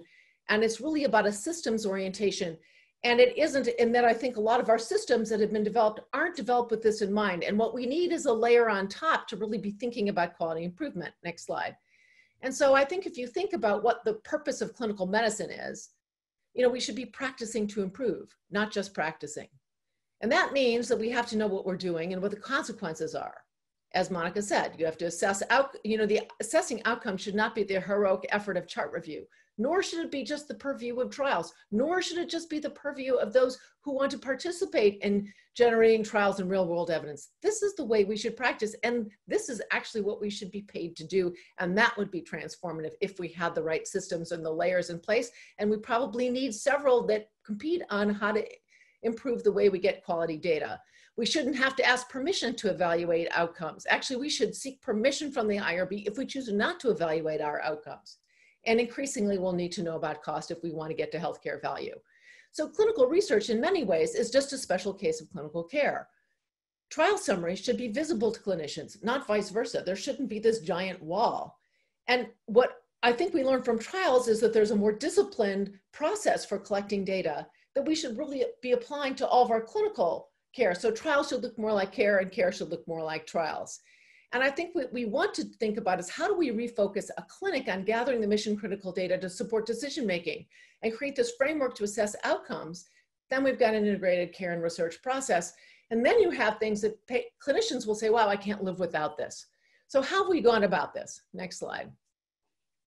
So I don't need to go into this because Monica just explained this, right? We just have the this process we have now has this very separate system of clinical care and research, and I think both suffer and both are bad. So what the solution is trying to think about these technological and process change that drive high quality structured data capture at the point of care that really help your clinicians. Next slide. So again, this is, next slide. So this is something that we worked on with the FDA, this idea of source data capture from the EHRs. And, you know, the CRFs ask for data that is often not really in the, that are not in the clinic. So that there's lack of discipline on what's being asked for in trials, and lack of discipline for what's being collected. And so we went through this whole process to show how there's this big mismatch and how we actually have to re-engineer the clinical process and re-engineer the trial process and try and figure out how they can merge. We use the I-SPY 2 trial, which is a big neoadjuvant trial, because these are the most complex cases and they cover everything up to metastatic disease and breast cancer from diagnosis onwards. And we've documented this chapter and verse, and you can find this online. And this is what we call one source, the idea that we're all thinking about one source that helps us with care, which also helps us with research. Next slide. And again, this is this slide again with the idea of people collaborating around the structured capture of information that helps them do their job, that helps them figure out, well, what resources do we want to give? What referrals do we want? You know, how do we, you know, if we're going to send people to genetic counseling or smoking cessation or whatever it might be, that it's really about facilitating your process of caring for someone. But then that is exactly the data that you need for care, for registries, for quality improvement, et cetera. Next slide. And again, that data should come back in. So in thinking about our technology stack, we are trying to use FHIR standards that allow an agnostic approach. It shouldn't be just about Epic. It should be Epic, Cerner, Allscripts, or whatever electronic record you have. It's the idea that you can sit atop and have something that is seamless. Next slide. And then you have to have something that allows bidirectional flow. We actually chose OpenClinica because of their data model and skip and branch logic and their flexibility and being able to work with us to build out some of these new tools. Next slide. And then you need to layer on, you know, this idea of standards. The standards should be in the background, and we worked with Formedix to help us do that. And the standards, I've sat on standards committees for 30 years. You know, it's not really a problem with the standards. The problem is that you need to make sure that they're mapped and everything integrates. And so that we could integrate with M-Code, I'm sure that that would be a very simple matter, because everyone pretty much in cancer agrees mostly on the standards. It's just a matter of figuring out how to get them used. Next slide. And so then the idea is that you need data that you have in place to seamlessly flow to trials once you've got consent. And so you need that kind of workflow process that's built in. That's really the key. Next slide. And then the patient-reported information has to be integrated, whether it's for clinical care or trial, whether it's sensors, whether it's patient-reported outcomes. You have to have a mechanism for that, and the data has to come back and forth and be usable clinically. Otherwise, we got people answering questions and no one looking at them, which really pisses off patients. Next slide. And then, of course, what you really want is metrics seamlessly integrated and to allow better visualization. Next slide. So, and again, this idea, one of the principles is enter once, use many, instead of what we usually do in practice, which is enter many and maybe use once. And that there are different roles for people. They can confirm or update. Someone can start it. Everyone today still makes their own note or their same assessment. How do we do that? You have to think about that. That's about process change. View only, confirm, or additional data added. And as you go forward, that's how everyone collaborating together on the best possible single set of truth that we all agree to, and then having a place that you can access it as opposed to having it buried in notes. Next slide. And, you know, some of this means that you really have to do the nitty-gritty of understanding what your process is. So we've done a lot of work in trying to understand what is your clinical process, where does data flow, how do patients go, how do you collapse that, how can you think about that? Next slide. And then you sort of think about what is your as-is process next and next. That what is your as-is and to-be process, and start working this out where you're thinking not just about what you're collecting, but how and when, so it comes in a timely fashion so that you can answer the questions when it's fresh in your mind and it's not coming from left field, and that it's really usable, and you can then put in all the connections to make it something that you would really rely on for clinical care and say, wow, this makes my life better and makes me able to write notes that are really functional and good. Next slide. And so I'm going to just go briefly through some really brief examples to give you a flavor of how we're trying to do this. So the first are our breast surgery checklists and sort of what clinicians need for care. Next slide. So one of the problems is often that people can come in. So if you take the example of breast cancer, and this could be thoracic oncology, whatever it is, that you could have many lesions, and each time you come in, where are they? So it's documented once, and it's something that's shared with the clinicians and the radiologists so that they know it's just the first phase of the journey. But next time you come in, next time they come in, you know, oh, the red one was cancer, the other two are biopsy and they're benign, and the other one's under surveillance or whatever it is. But everyone's looking at the same page and you're documenting where that is. And it just saves infinite amounts of time. This is something we've worked on with our radiologist. Next slide. And then the whole idea, once someone goes to the OR, that you can link the surgery to the final pathology, the pathology stage, and then continue with complications and know, again, who's having a complication, who's not, and you can track these things. Next slide, and the action taken. Okay, now I'm going to show you the I-SPY 2 case report forms, which is really what I think clinicians need for care are now in the case report form. So this is our next slide. This is our process. I'm not going to get into it, but this is the process we went through to harmonize all of the case report forms. You know, the case report form started out nice and focused on clinical care when we first started with CA Integrator. And then as some of those systems went away for the NCI, we then developed this new system. So we've actually cut our forms in half. We've gotten rid of 75% of the data elements. We've actually focused and harmonized them with the clinic.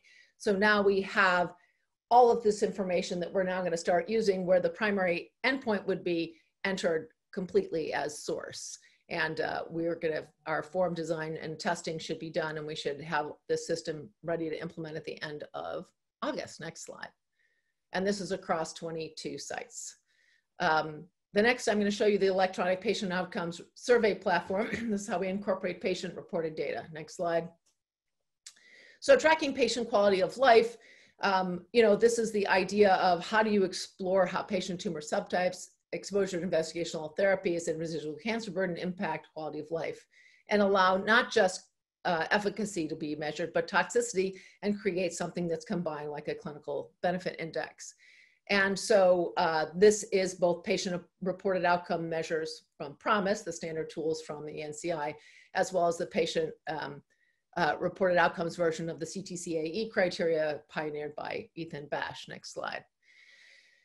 So we had incorporated a paper-based survey, but it wasn't our primary endpoint. So actually we really only had a 40% completion rate, and it's very inefficient. And we started this a long time ago. In the clinic, we have well over 85% of patients fill this out as a routine. Next slide. But again, we haven't worked out what that whole process would be, when it would be, how it's useful, how to think about it. So that required, again, mapping the quality of life workflow survey all the way through the treatment regimens in the neoadjuvant setting. Next slide. All the way through to the follow-up and 2-year. And then it's a matter of trying to train your clinicians to make sure that's integrated into the clinic. So when they come in, it's part of the checklist. So the people are doing it as part of their routine of care. Next slide, just like a blood pressure. And then you have to take your workflow and turn it into business requirements. The PROMIS tools, the Pro-CTCAE, the survey email, reminders, training in the clinic, et cetera. Next slide. So we're, and I think what's also really important is you're not just collecting complications because you want to know about it for your trial. You need, if someone's got a complication, the first person to know about it should be the nurse or the primary care team. So you have to make sure that you've got that workflow integrated. So if the data you're collecting is incredibly useful, people will say, wow, I can't live without it.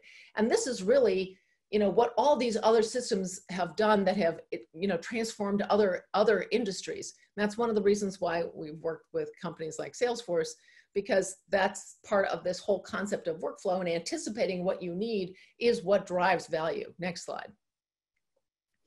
So just 2 more very quick: trial adverse events, tracking what matters to clinicians, regulators, and pharma. Next slide. And this is this, the current process for I-SPY, for all the trials that Monica is talking about, is the source of truth is the oncologist's note of the patient's treatment course. And I noticed this isn't get done, Monica. And I think this is one of the things that is the bane of everyone's existence, you know, trying to figure out how to do assign attribution, whether the AE is related to study treatment. At the end of the day, what you want to do is look to see whether on a population of people, you have a bigger, you've got a signal that it's due to the drug and not due to the standard treatment. And so this is a really complex, cumbersome process that everybody hates, and it's not getting us what we need.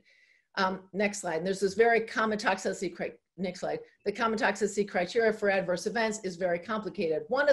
Because there's many, many different ways in which you can enter data. So in fact, you can have half the number of events because people are putting in 2 different terms for it and it doesn't aggregate up. So we've started with Hope Rugo is taking the lead in simplifying the set of allowable CTCAE terminology that can be chosen.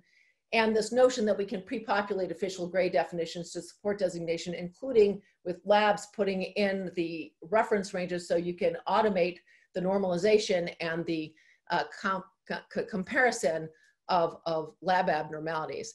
But more importantly, the real way you want to start this is when someone comes in, is there an adverse event to track? Yes or no? Do you want to continue to track it every week? Yes or no? Will the patient continue on therapy? If no, why not? And if yes, what's the dose modification? Now, first of all, you know that when you go back, that's part of your summary, but you also know that and your data is linked properly in the trials to begin with. Next slide. Again, thinking about the clinical process. And the last thing is that we have taken our iSpy network and repurposed it for a COVID trial that actually now has its IND, will start this week. But one of the great things is we were able to start from scratch with the system and tools and link our adverse events all the way to a visual and a write-back standard, which I'll show you right now. Next slide. So by collecting, you know, and these are patients who have, like 60% of patients will have all these serious adverse events, and maybe 4% of patients will get complications from the drug. So you really need to be able to look at by arm comparison. Everything is directly linked so that you can generate these profiles so you can really get a signal above noise range. Now, is there a way to start getting information back in? When someone is randomized to a trial arm, can you get that back to the EHR? When they finish the summary, can you get that back in as a summary to the trial? Next slide. So let me just show you, this is a write-back scalable standard for write-back. That's a FHIR write-back API and a standard in the Epic EHR, scalable across all sites and hopefully across all EHRs. So can you just push the little video? So here it is, you send this to the problem list, and here now you say, it says go reconcile, and you put this in. It comes in with the code for COVID, it's already coded. You say plus, you pull it up, and there you have, you can click on it, and now here's your standard. They're on the iSpy COVID trial. They were assigned on the 21st of June. They were assigned to the icatibant arm, and they were on 1 day on the ventilator, et cetera. It goes in, and now that's in the problem list, so the primary care can find it, that's it, you accept it, boom, it's done. This is now a really, and we're gonna actually put this into practice hopefully in a couple of weeks at UCSF, and if it works, we're gonna then send it to all the sites. So next slide. Next slide.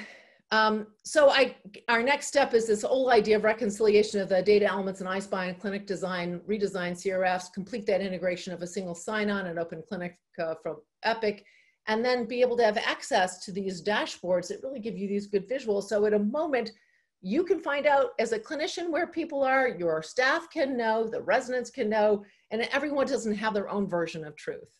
Next slide. As I said, the point here is, I'm thinking that what needs to be re-engineered is the clinical care process. And if we do that and we feel that care should be about improvement and learning, then all we need for research will be a byproduct of that. And I just want to say that this is a project, we've been working on this for decades, and particularly in the last 5 years, I want to thank Mitra Roca in particular from the FDA and the support and encouragement of people like Jacqueline and Frank Weicholt and Amy Abernathy. And I would say that, none of this, Adam Asar has done an amazing job of moving this forward, Heidi Collins from our Epic team. And we're very excited, you know, to be working with Salesforce and OpenClinica and Formedix on this. And we hope we can show it's scalable. All of these experiments are so essential. We will all stumble and fall, but if we can make progress together and keep sharing and keep working, I think this is a solvable problem.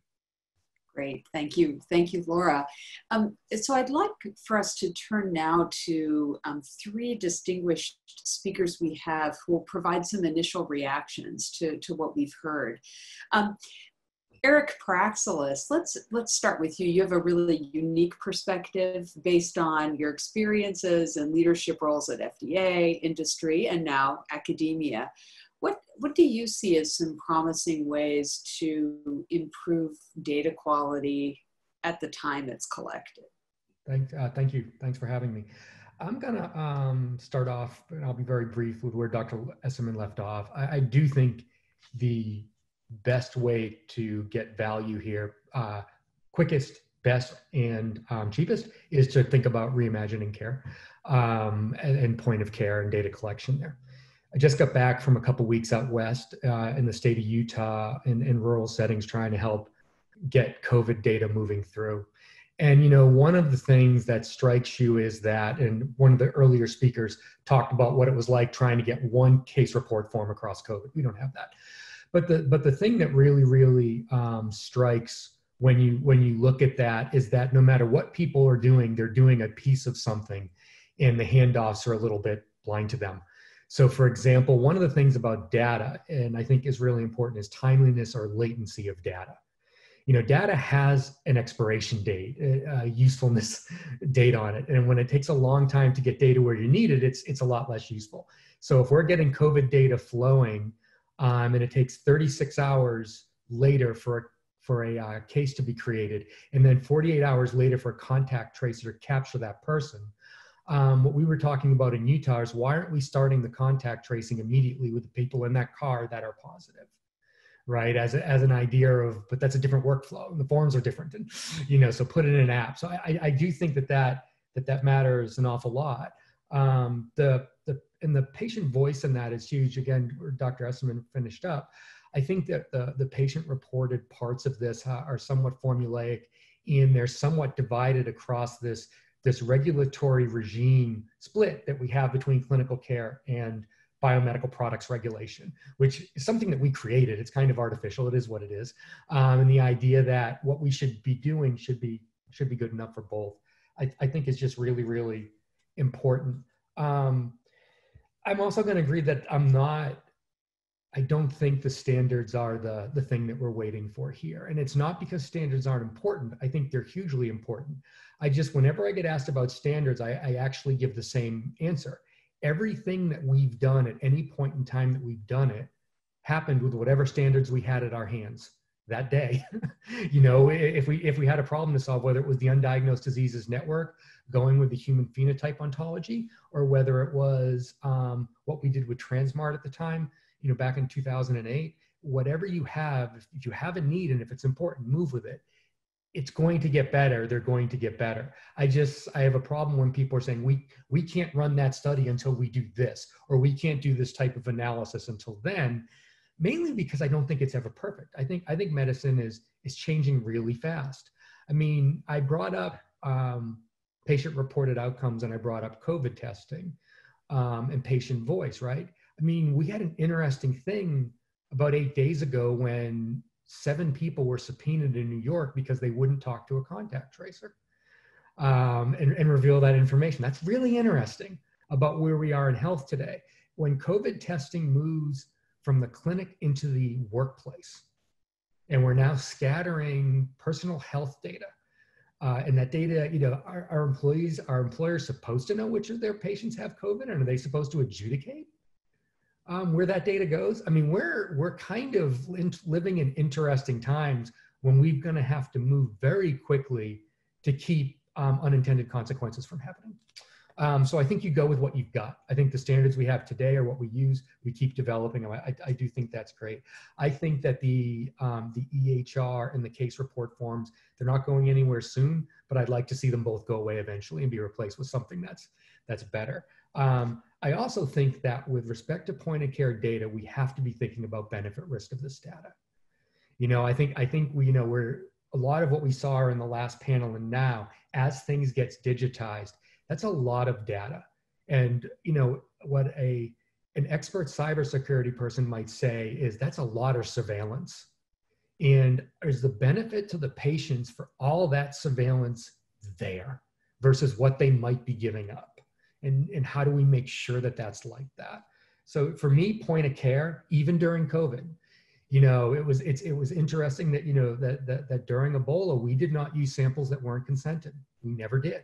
Meaning that even in an emergency with a horribly dangerous disease in really difficult settings, consent still mattered. So I do think that's really important. And I think the last thing that I'll say, because I know we are running a little bit of time, is I love what I heard in the first two speakers about, because to me, these are ways to shrink this difference between the regulatory regimes of care and biomedical product development.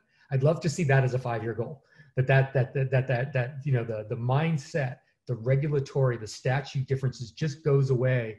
And Dr. Esserman may not know it. We were at Georgetown together late last year at a meeting, and she said something that I've been stealing and using all the time. And that's, if data isn't good enough for research, why is it good enough for clinical care? You know, and that's why I stand by that. You know, I look at this and I say, you know, it's to the patient, I don't think they know there's a difference, and I don't think they should have to. So I'll cut my time. Great. Thank you, Eric.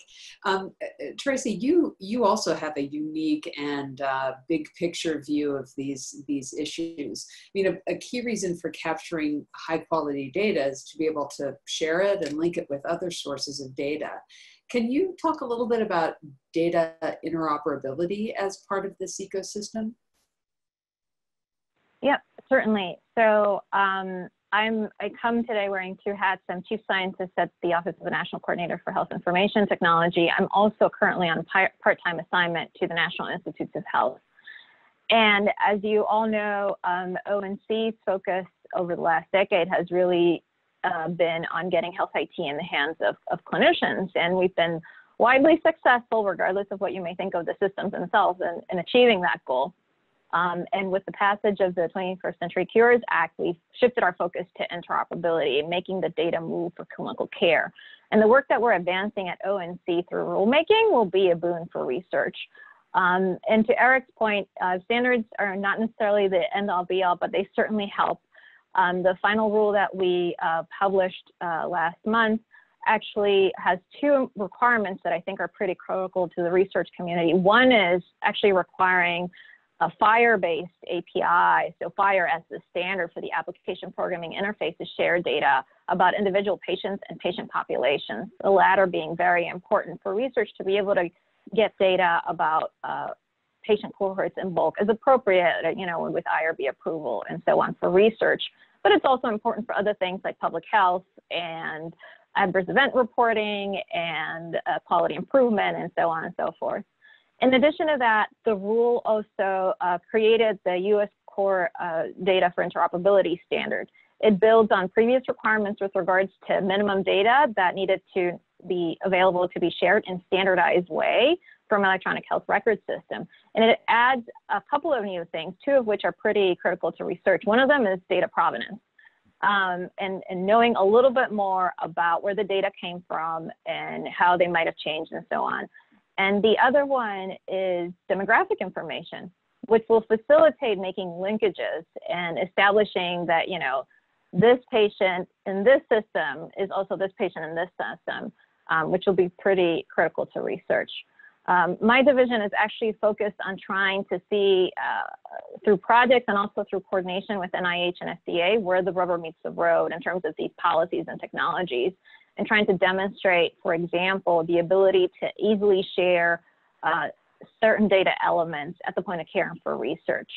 And we're doing that in collaboration with both providers, research organizations, in some cases labs, as well as standards development organizations, which is pretty critical. At NIH, we've turned our attention to what's being done in the healthcare setting.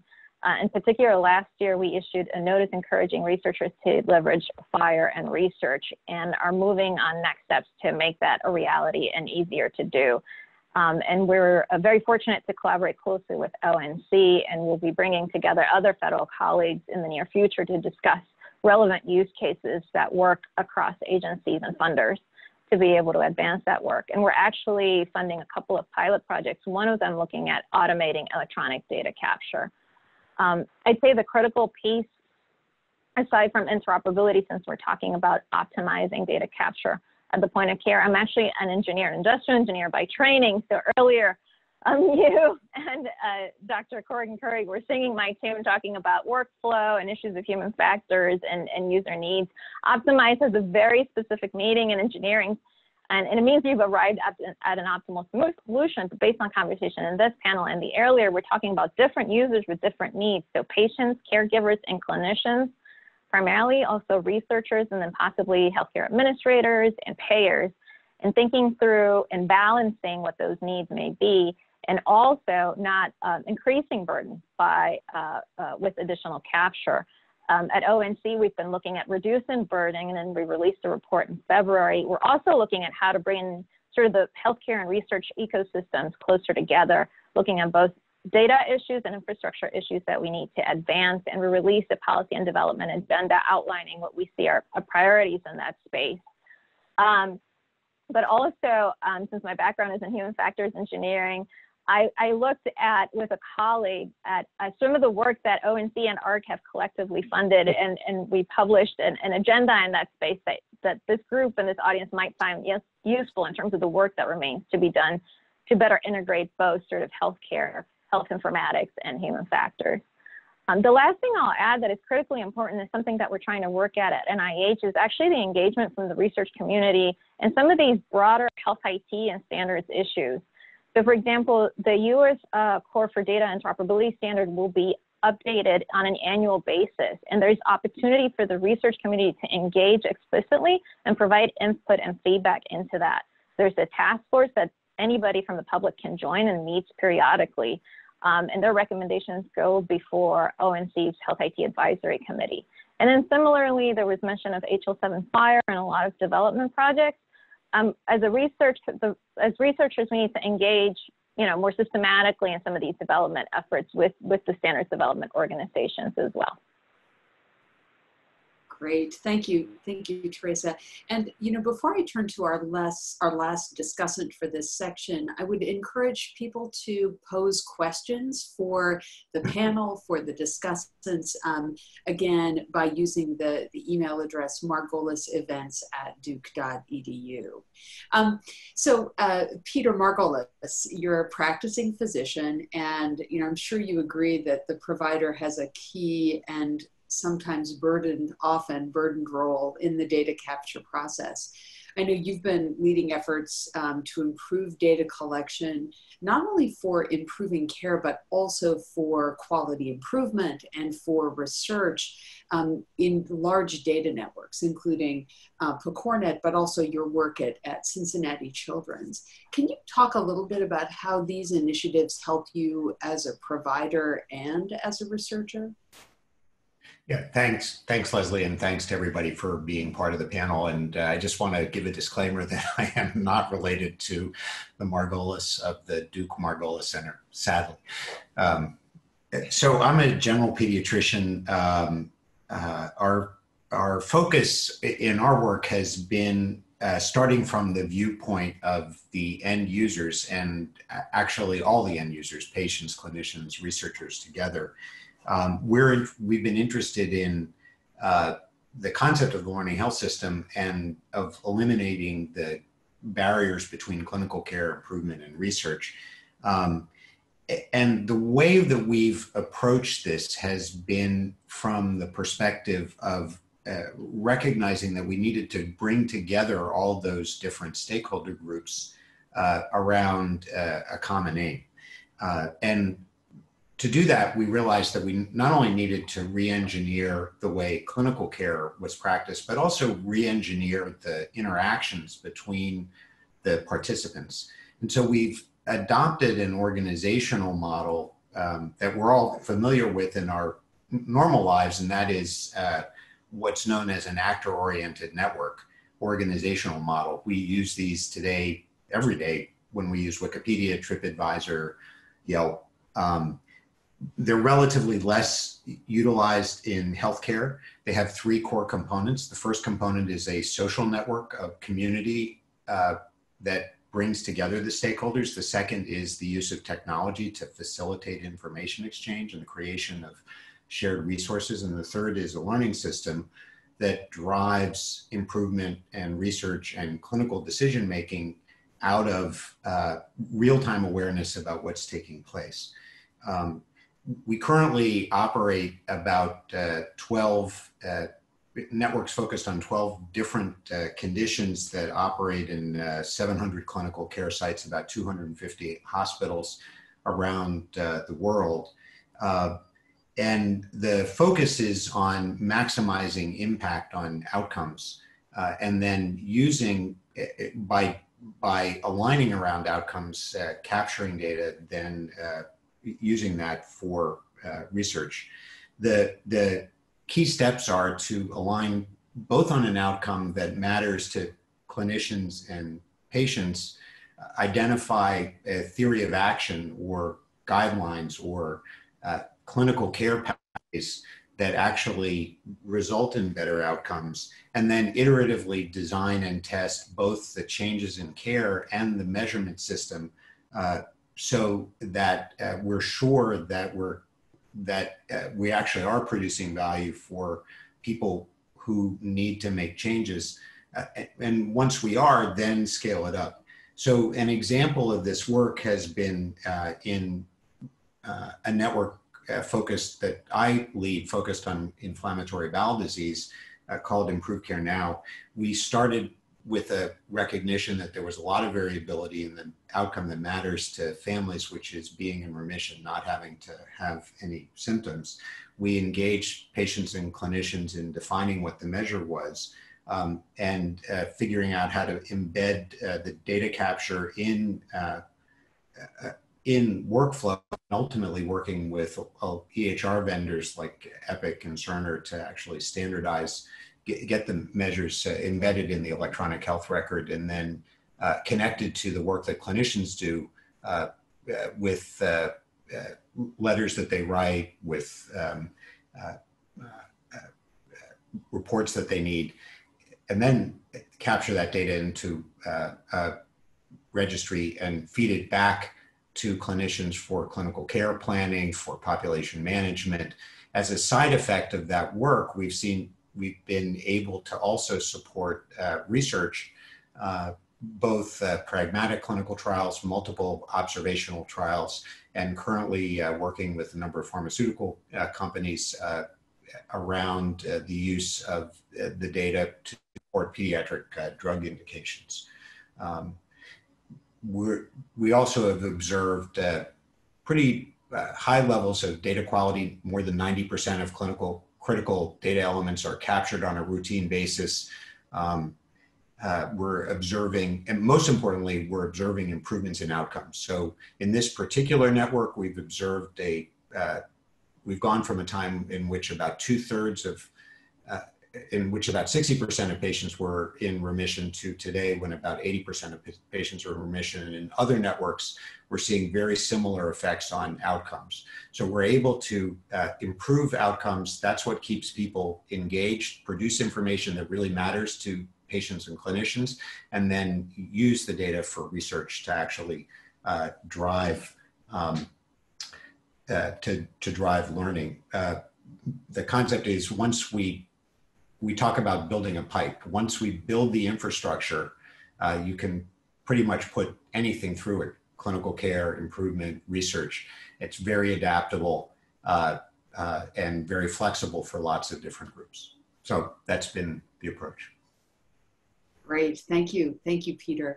So let's maybe transition now to some Q&A time. We'll have about maybe 12 minutes or so before we'll move on to the next session.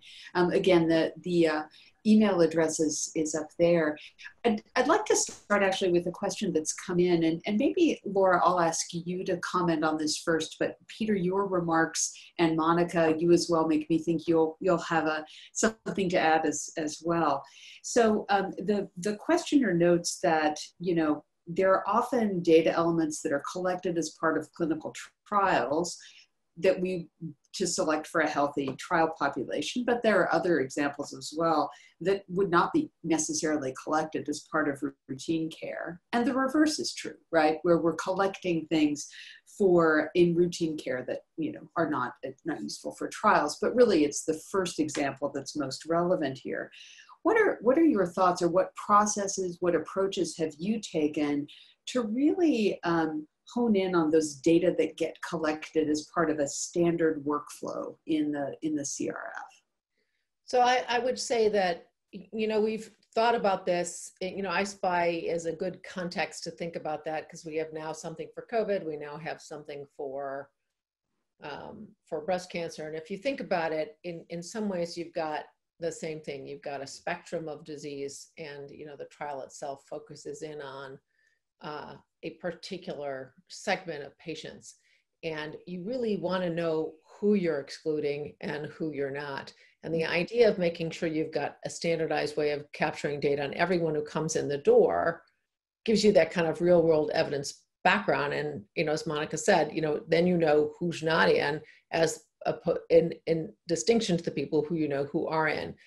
In the COVID trial, we've really, you know, because we can start without any kind of legacy system, we can start right away. Everyone who comes into an ICU, everyone who's on high flow oxygen or whatever, everyone is tracked. Every single person is tracked. We may track a little less, you know, a more streamlined way of tracking what's going on, but at least you know who those people are and you know a few basic things about them. And you're saying, think about a checklist. It's not everything. You don't need everything, but you really kind of need to know enough to know that you can really understand the population. And maybe on your trial patients, it's a little bit more of a deep dive and people can add that. But at the end of the day, you also want to be able to share certain information back to the trial, right? So for example, I mean, this happens like in epilepsy studies, in our I-SPY studies, that we have important data on the way we've looked at tumor volume change that's not available to people who are taking care of these patients, which is really not right, right? And you want to be able to get that data back, and there is no mechanism. And a shout out to ONC for making, you know, the idea of, you know, at least the read, and now, you know, allowing us to make comments and thinking about how to standardize right back. There are things that both sides need to be able to see from each other, and both things are important. We have a big screening trial on breast cancer screening, very standard things. If somebody's on the trial, how do we get that information back in, and what arm they're in a location that the clinicians can know about it? These are not really independent of each other. So I think you have to, and if you are, if, you know, everyone talks about how important it is to have everybody on a randomized trial, and otherwise you're gonna have bias. But there's plenty of bias in who goes on the trial and who doesn't go on the trial. You know, and if you collect the information on everyone, you can actually ask that question. Who did I bias myself against by, you know, how did I bias myself by not including these patients? So that's why I'm saying that you can have levels of data collection. And in the clinic, there are, you know, this whole process of streamlining what we ask in the trials and what we ask in clinic, when we finally got down to the brass tacks of what data we really needed to take good care of someone, there are actually a few things that we need in clinic, like are there multiple lesions on both sides and what that biology is, that we don't need for the trial, but we need it for care. And maybe there's some things that we need in the trial that we don't, but at the end of the day, you focus it on the things that people need for clinic, and you can always add that additional small amount. And that's a much less burden for everyone. And you're giving people back that information, and then you can ask all those questions that you just posed at the beginning. Yeah, good. Monica, maybe I wonder if I could have you comment just as well. And how do we get to that kind of, if not minimum necessary, sort of optimal amount of data to collect that's useful, right? How have you done? Right. So we're ultimately trying to create a learning health environment and trying to learn from the clinical environment just as we've learned from the clinical trials environment. Neither side is perfect. You know, the clinical trials environment is artificial and prescripted and very exclusionary. The clinical care, the routine clinical care environment is broad and messy and difficult to focus. And somewhere in the middle is where we want to land, you know, both sides contributing to the process. So this is why I really do favor the approach of taking a look at both sides, at the world of clinical trials. Are we gathering endpoints that are truly clinically meaningful? Is the data that we are gathering really relevant to the clinical situation? That's the first level of data. And if that's the case, then we ought to be gathering the same data in the clinical care environment. If it's relevant to clinical care, it's relevant on both sides. And then there will always be some specialized exploratory things that only the clinical trials world is willing to, you know, mess around with. And then there are probably going to be some things that are purely based in the clinic that have less relevant to clinical trials. I think I'm really interested in what's the Venn diagram, what's the middle ground there, what do we propose to be standardized across both, because there'll be great value in understanding that. Good, thanks. So we have another question that came in, and the questioner noted that many of our speakers have referenced data quality and the importance of data quality, but we haven't really dug in or talked much about how that is assessed and how we are addressing real world data quality in the context of these examples. I'll look to you, Monica, since you chuckled when I stated that question, which may be an indication that you have something you'd like to share, and then maybe Laura and Peter, I wonder if you'd like to talk about that as well. So, Monica. Well, I chuckled because I disagree quite vehemently with my colleagues who say the standards aren't what matters. Quite vehemently. And I'm not saying that there is any one standard that is perfect, but what I am saying is if we're going to have a learning health system, we've got to have a system that can share across the entire spectrum of what we're doing. And what we need to be able to do that, put simply, is a common language. You know, so if I say it's yellow, everyone knows what yellow means. It's not, you know, lemon yellow versus light yellow. These things matter. Specifics matter. And I think one of the things that we've learned from a very deep dive into what kind of data come out of the electronic health record, the most experience I have is in the CancerLinQ enterprise, is that something simple that everybody's got a standard for comes out 35 different ways in different systems, and they are not interoperable. So right there, if your standards are not interoperable, you cannot do research across an enterprise. So in my mind, I don't care what standard it is, but we've all got to use the same one, because otherwise we're really spinning our wheels. And I feel pretty passionate, and I think that is a huge driver of quality. Our approach has been that we've been able, by starting with patients, what patients and clinicians need, showing them the quality of their data transparently across sites, and then using it for clinical care, the data quality improves. And so what we've been able to document, and we published on this, is the ability to achieve very high levels of data quality, not quite at clinical trials levels, but 90% of critical data elements, complete data capture. And the reason why it matters to clinicians and patients, the reason why, and we're also not paying clinicians to collect data. These are data collected on more than 90% of patients across 100 different care centers in real time in clinical care, achieving very high levels of quality. So I want to echo that, but I think, again, this is what the shift should be.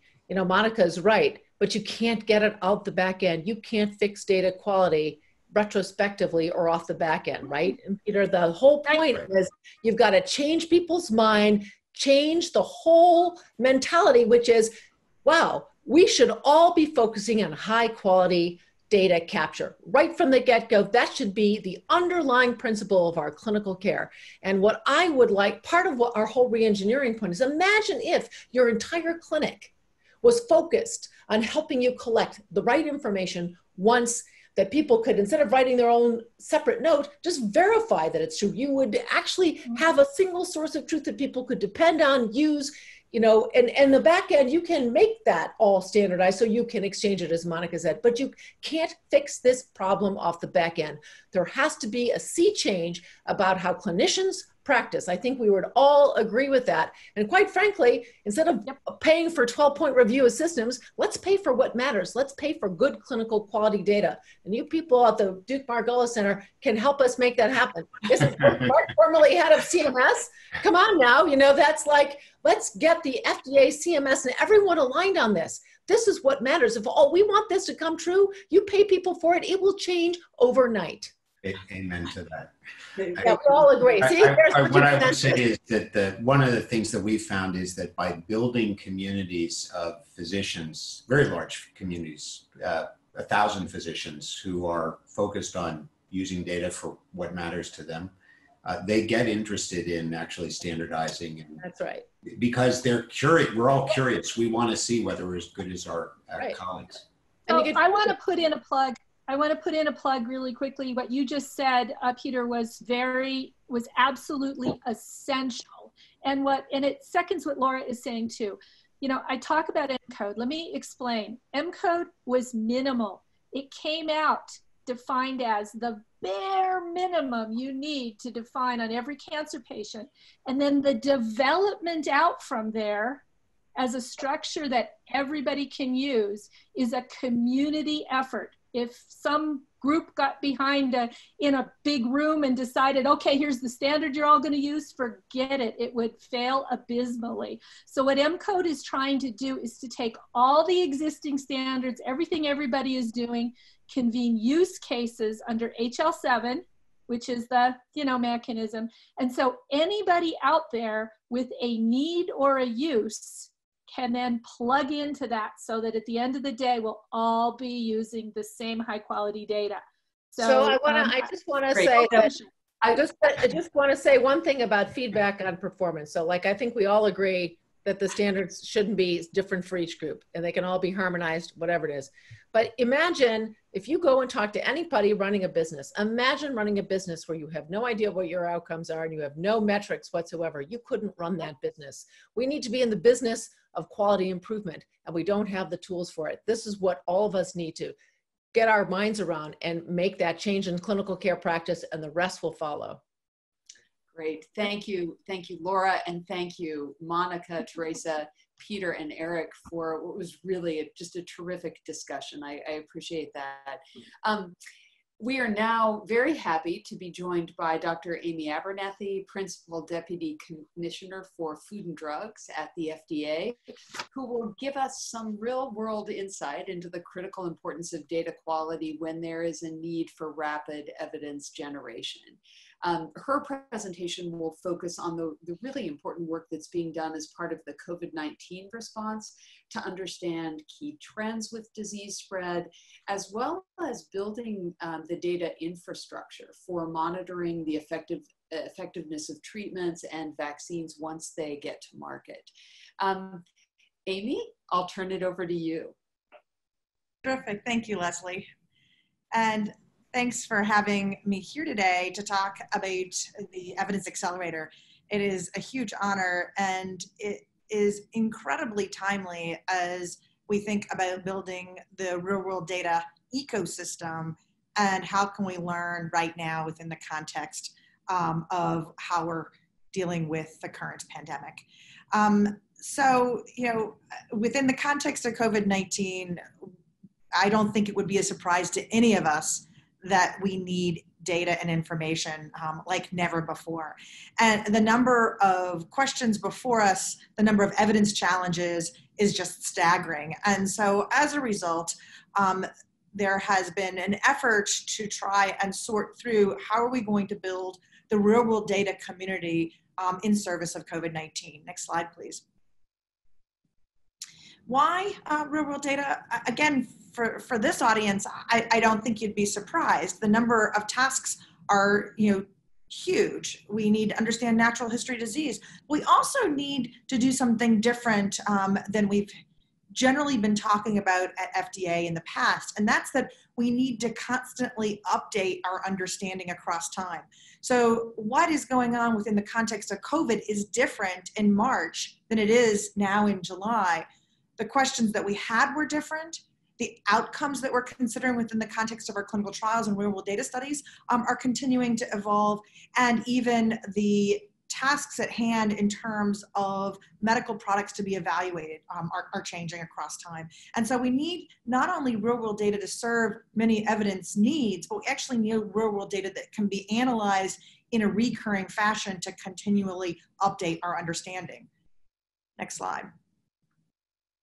For that reason, we have been advancing a real-world data community that we call the Evidence Accelerator. Importantly, this is not the only real-world data activity happening in the context of COVID-19, and really it sits within a larger community that's both in US as well as ex-US. What's different about the Evidence Accelerator? We started off with the core premise that there are a number of data sets out there that are historically not brought to bear for real-world data needs at FDA and within this community, including, for example, curated electronic health records data, information that sits in health tech companies, as well as large health systems that may already have data sets ready for analysis, but need to understand prioritized questions and what are some of the analytic issues out there. And so really, the Evidence Accelerator was intended to bring these different data partners together and learn what we can learn. It is managed by Reagan-Udall Foundation and Friends of Cancer Research, and FDA sits as a scientific and technical partner sitting alongside of the Evidence Accelerator. Next slide. So how are we doing this work? Well, first of all, we've developed a tool suite that will be similar to many other tool suites we've had in the real-world data space across time. First is a prioritized list of research questions. We started off with research questions that we needed to know at FDA, and then have supplemented that with other questions coming from CDC and across the overall community. What kinds of questions? We'll look at some examples in a minute, but for example, this is around the natural history of COVID-19, understanding treatment patterns, helping to plan for potential drug shortages and other medical product shortages, thinking about treatment impact, including safety and effectiveness. These are the kinds of research questions that we have systematically prioritized. They also said that we need to agree on some common data elements, because if we're going to do this work as a community, one way to speed up the work is to have common variables in our data sets as well as common endpoints. But we don't all have the same data model. So at FDA, we've built a series of translation tables that translate between these common data models. So for example, translating between OMOP and CDISC, and those translation tables are also publicly available. Another part of the Evidence Accelerator is common protocols. The idea that we'll develop a master protocol. You can go back one slide, please. And within the context of the master protocols, maybe the slides on, go back one.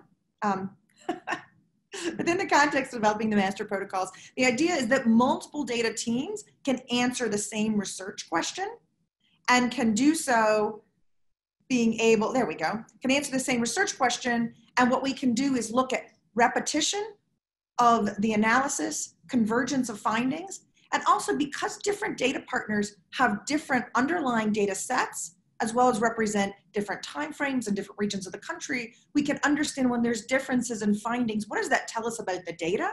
What does that tell us about what's going on within the context of COVID-19? And we call this the parallel analysis activity. Another thing that we found, also very important in building a real-world data ecosystem, is the need to learn about the data. We were just talking in the last panel around data quality, and the ability to explore data sets and teach each other. And so we've developed a series of meetings and a forum for rapid cycle feedback and learning. And many of you who've been to various Evidence Accelerator meetings know we meet now 3 times a week, 1-hour large meetings where people are reflecting on different data sets, on different findings, thinking about what does that mean for my own research, and also what kind of feedback. And now what we've done is start to develop a series of different evidence accelerator communities focused on specific areas, such as therapeutics and diagnostics, and even oncology, which allows us to drill into certain topics. Next slide. This slide shows you the website, which is at evidenceaccelerator.org. It is run, as I mentioned, by Reagan-Udall Foundation in partnership with Friends of Cancer Research. Next slide.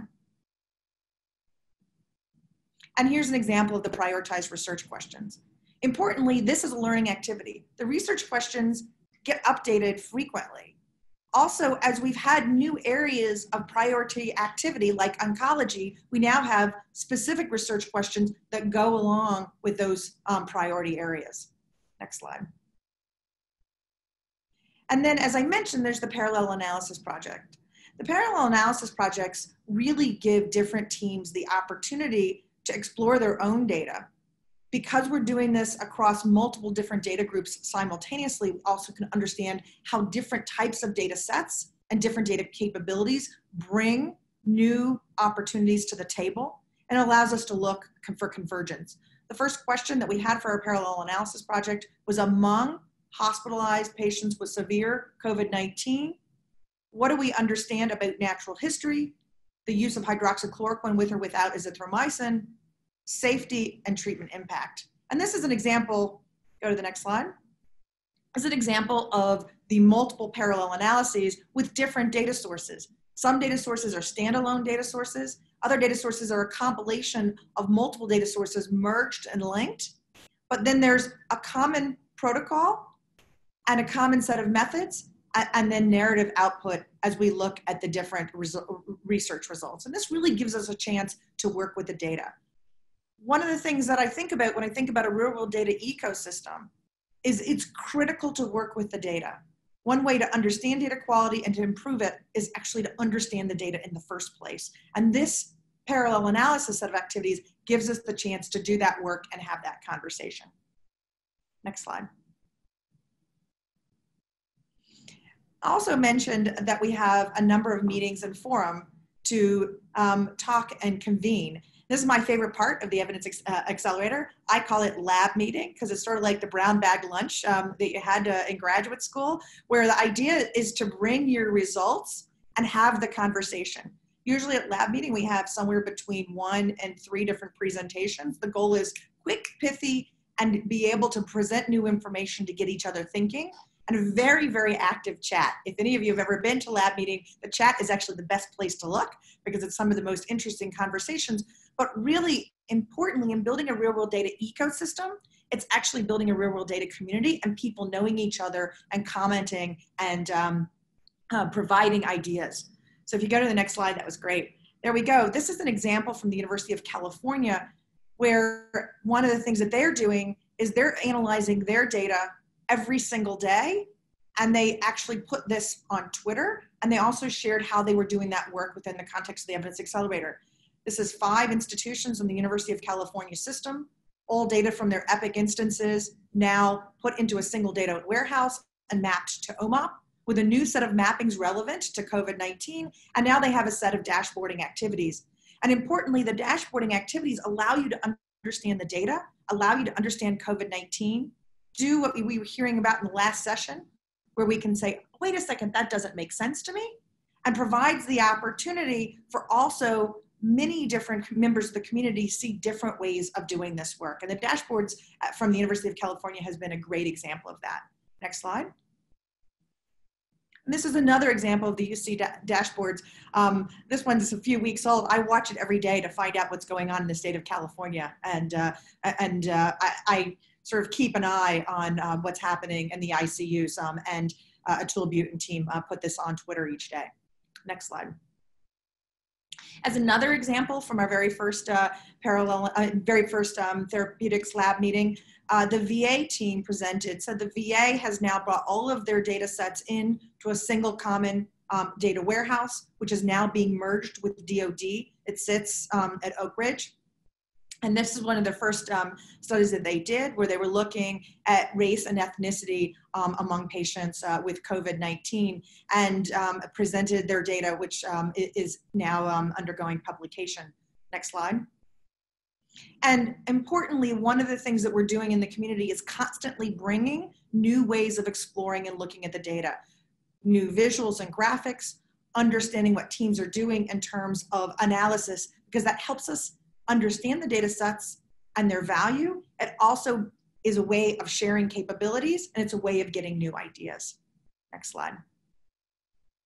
And one of the outcomes from the VA study was really looking at race and ethnicity, and then also having a conversation in the evidence accelerator community about who had data sets with important details about race and ethnicity, because as you know, that's often a missing variable. And so it allowed us to have that conversation so that we know when we need to do studies that look at race and ethnicity in the context of COVID-19, we know which data sets to go to.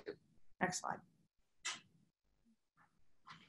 As I mentioned, now that things have gotten moving, we're able to drill into additional questions. The Oncology Center for Excellence then crowdsourced across both the internal FDA community as well as many external partners to say, what are some of the critical questions we need to know about the cancer patient with COVID-19 and being a cancer patient in the context of COVID-19? And those were some example questions.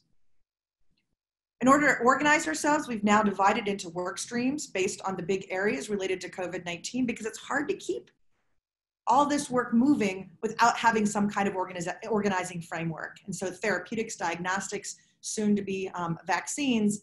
And then we have working groups also that sit across, like oncology and soon to be basic sciences.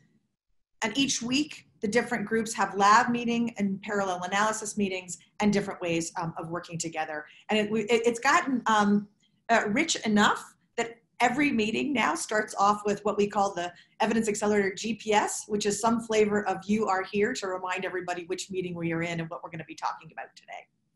Next slide. And this is just a little bit about the timeline. Our first lab meeting was on April 16th. We launched the oncology work group on June 20th. Many of you probably know last Thursday we had the output from our first parallel analysis meeting at our Thursday meeting last week. And there's been a lot of activity that's moved very quickly, including now in our diagnostics evidence accelerator work stream. We now have a little over 180 to 200 people on most of our calls. And as the last slide, what you'll see is that the evidence accelerator really sits in this larger community of other real world data activities, including those which already were going on at FDA before, like Sentinel and NEST and BEST, and other government activities like what's happening at the NIH and PCORI. But also now we're starting to have an international conversation. How does this potentially fit in with what's happening in Canada, the UK, what's going on with the Gates Foundation, et cetera? And so we're really trying to make sure that we bring the tool suite of common data elements and common research questions, and we figure out how do we work together.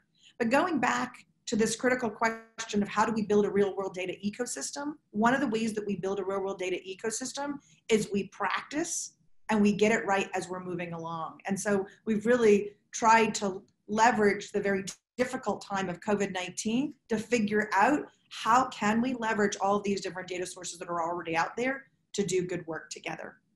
Next slide. The last two things I wanted to talk about are about getting it right.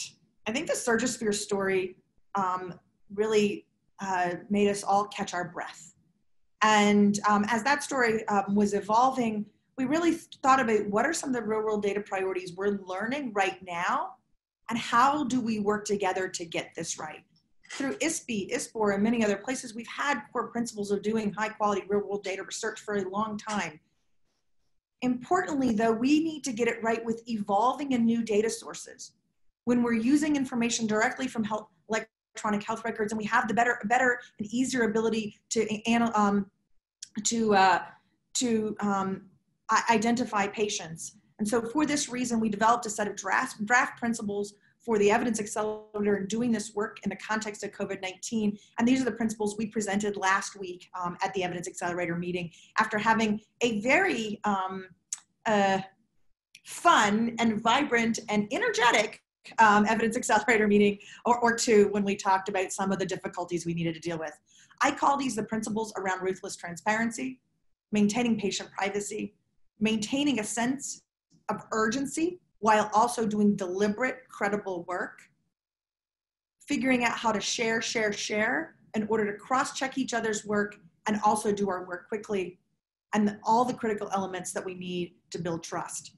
One of the other things that we're learning in this Evidence Accelerator community, and I think it really translates to this conversation around real-world data ecosystem, is to embrace convergence and discordance, because that helps us facilitate understanding and really explore what do we understand about what the results mean, but also what does this tell us about the data under the hood.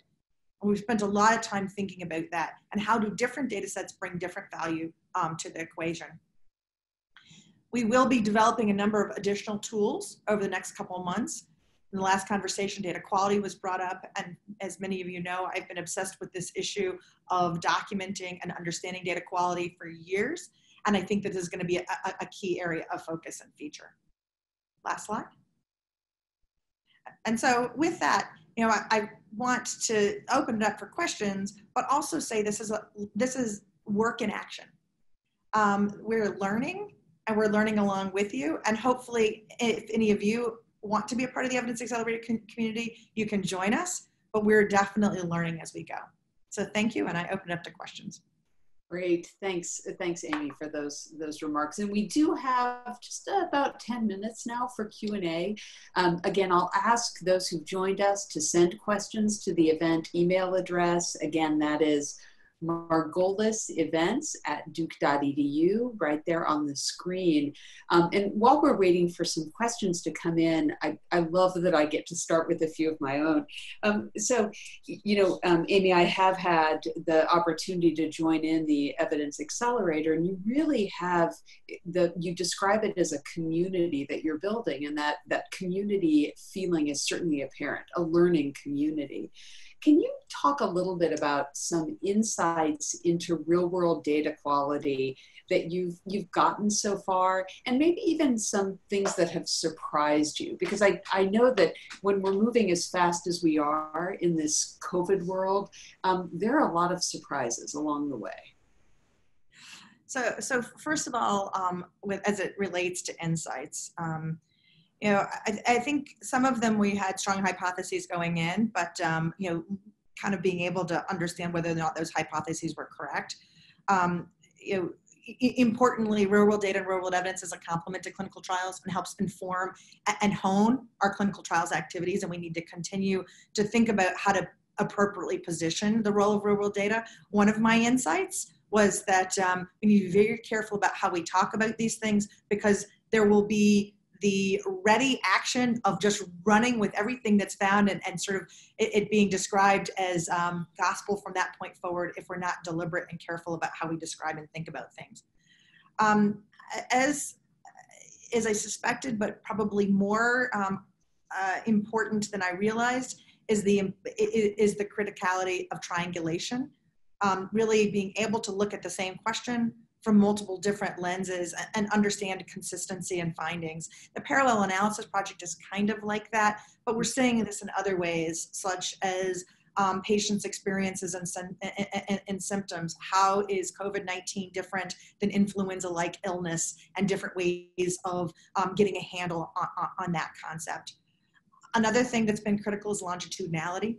And also another thing that's been critical is understanding healthcare delivery.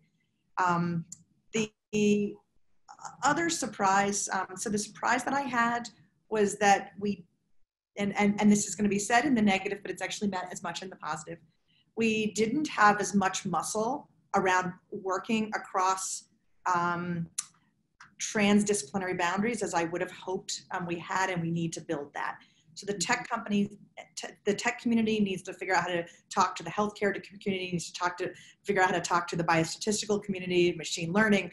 All of these different pieces really needs to come together in a way that I don't think I understood how disconnected it really was. And there's the opportunity there for both understanding and appreciation. Yeah, it's a great point. And I think, you know, the point that you made about embracing convergence and discordance really stuck with me. And that's so important as we think about how we assess, how we examine data quality. It really does require us to look at everything that's coming out and figure out what makes sense, how it fits together, where it doesn't, and whether it doesn't fit together because of underlying data issues or underlying population issues or some other reason, you know, that we haven't quite thought about. Really important, and that's a cultural shift, right? And it means, you know, so first of all, doing science is messy, right? Like there's, when you sort of think about what happens in the lab, there's lots of different tries, and not only do you spill things, but you know, you sort of go down this path and then that's working or it doesn't, and you go down another path. Really, we're doing science together as a community, and it means that we really need to constantly cross-check, are we moving in the right direction? Is this accurate? We also need to be ready to move in a direction and then find that things are changing in the future. And it may be because we got it wrong before, or it may be because COVID's changing, right? And that's okay. Our understanding is changing. Yeah. No, that's exactly right. So I think we have a few more questions that may be coming in. Let me just make sure I pull them up as I'm talking to you, my multitasking here. You know, one of our questioners' notes highlights the UK recovery trial. And of course, Martin Landry came to the Evidence Accelerator and presented, and that was it was both breathtaking and inspiring, right? For those of us who've heard that talk, and really gave a great example of how a unified healthcare system and a unified approach can really deliver transparent results quickly, right? What sort of did you take away from that as things that we could move quickly to sort of push in parallel with the work that we're doing, either as a community or specifically in the Evidence Accelerator? Well, you know, I had a lot of observations as Mark was presenting, and it was interesting because I saw him give that presentation 3 times in the same week, and each time I had more ahas. And, you know, applicable to the United States right now, I certainly am excited and hopeful for platform trials in the United States, and I'll leave it at that because certainly Laura can speak and others on this topic. I think that another sort of important aha was the importance of using real-world data to fill in longitudinal follow-up, and also the importance of real-world data to really wick away the tasks of clinical trial activity from clinical practitioners, so it was easy to enroll and have your patients in trials. Another sort of aha was the importance of the simplicity of the consent form and the communication, and the criticality of constant transparency. You could look on their website every single day and figure out how many patients were enrolled on any given day. And, you know, as it relates to this community, one of the important pieces of the recovery trial story is it was somewhat of a blunt instrument, right? So mortality, which means that there is a lot of the story to be filled in around it. And we can use all the kinds of analyses with real world data, et cetera, to start to fill in that story around, to add essentially the richness of understanding that we're going to need once we've got sort of some of the blunt findings of improved mortality with dexamethasone in place. What else do we need to learn about that, and how do we fill in that story? Yeah. And, you know, some of the other questions that are coming in, I think you've generated a lot of interest in the Evidence Accelerator, which is terrific. Could you just touch a little bit more on the range of data sources that you're bringing to bear? You mentioned a few of them in passing, but maybe just highlight a few of those, and then there's some interest in people who may want to connect with that initiative, so we'll get that information out as well. Awesome. So, you know, again, we're talking about the real world data ecosystem here. COVID-19, you know, this is a clinical story right now as much as it is anything. And so electronic health record-based data sources are critical, but many times electronic health record data sources have to be linked with other data sets, whether those are claims data sets, PROs, whether that means that you're linking in mortality data. So what we're seeing is that many data sources that have an EHR backbone and other kinds of data linkages. We've got some data sources that are what I kind of consider to be large scale data sources with specific but not detailed data curation, and we've got other data sources that are really highly curated and have, for example, data abstraction by human abstractors with cross-checking, for example. So the quality controls are different by data sources. We've got some data sources that are based in predominantly biosensors and patient engagement type activities, and that fills in another part of the picture. And then other data sources that are coming from social, basically social sensing. So there's one team that's doing a lot of work with Reddit and other places. And so, again, I think one of the things that we need to do is look at the richness of information and how it all comes together. And the last thing is that, there is an important role for more traditional data sources, prospective registries, prospective pragmatic clinical trials, and the pieces coming together like tapestry. Now, that's a great image to end with, Amy, and one that very much resonates with me. And I again applaud you for the work that you're doing to begin to pull the threads of this tapestry together to really address an important and critically important public health emergency. So thanks for that, and we'll look forward to watching that evolve. I see that we have somehow very quickly come to the end of our time together. That does happen, doesn't it? And as I've just reflected over this rich sort of 3 hours of time together, a couple of themes that I'd bring forward, for us to continue to delve into tomorrow.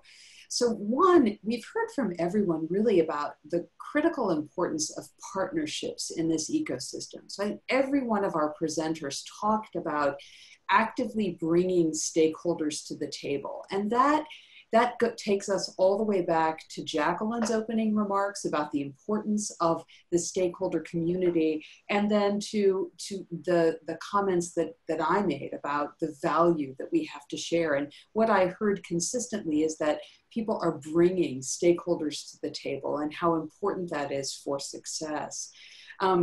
Richard highlighted that fundamentally we could boil this problem down to 2 words: social engineering, and I heard that resonated with many of our presenters as well. So the fundamental problem that we're working hard to solve here is not a small one, rather a fairly large one, and ties into really beginning to think about how we re-engineer that process of healthcare and re-engineer it in a way so that data are being collected that are useful not just for payment and then separately useful for other activities, but they are useful first and foremost for clinical care, and then also because for clinical care they will be useful for research. I think a question for this group to consider is, how do we then move toward this high quality real world data ecosystem? How do we evolve given that need to really think about re-engineering some major processes? And then maybe just finally, the comment and the point that Amy made about embracing both convergence and discordance and letting those truly inform us as we develop this ecosystem. So just a few remarks, and I will turn it now back to Marta for her closing thoughts. Thank you so much, Leslie. Thank you, Amy, and thank you all the presenters for the great discussion and for offering your thoughts here. But please remember, this is not the end of the discussion. We're going to start tomorrow again, continue tomorrow at 1 p.m. Eastern Time. And until then, have a good evening and see you tomorrow.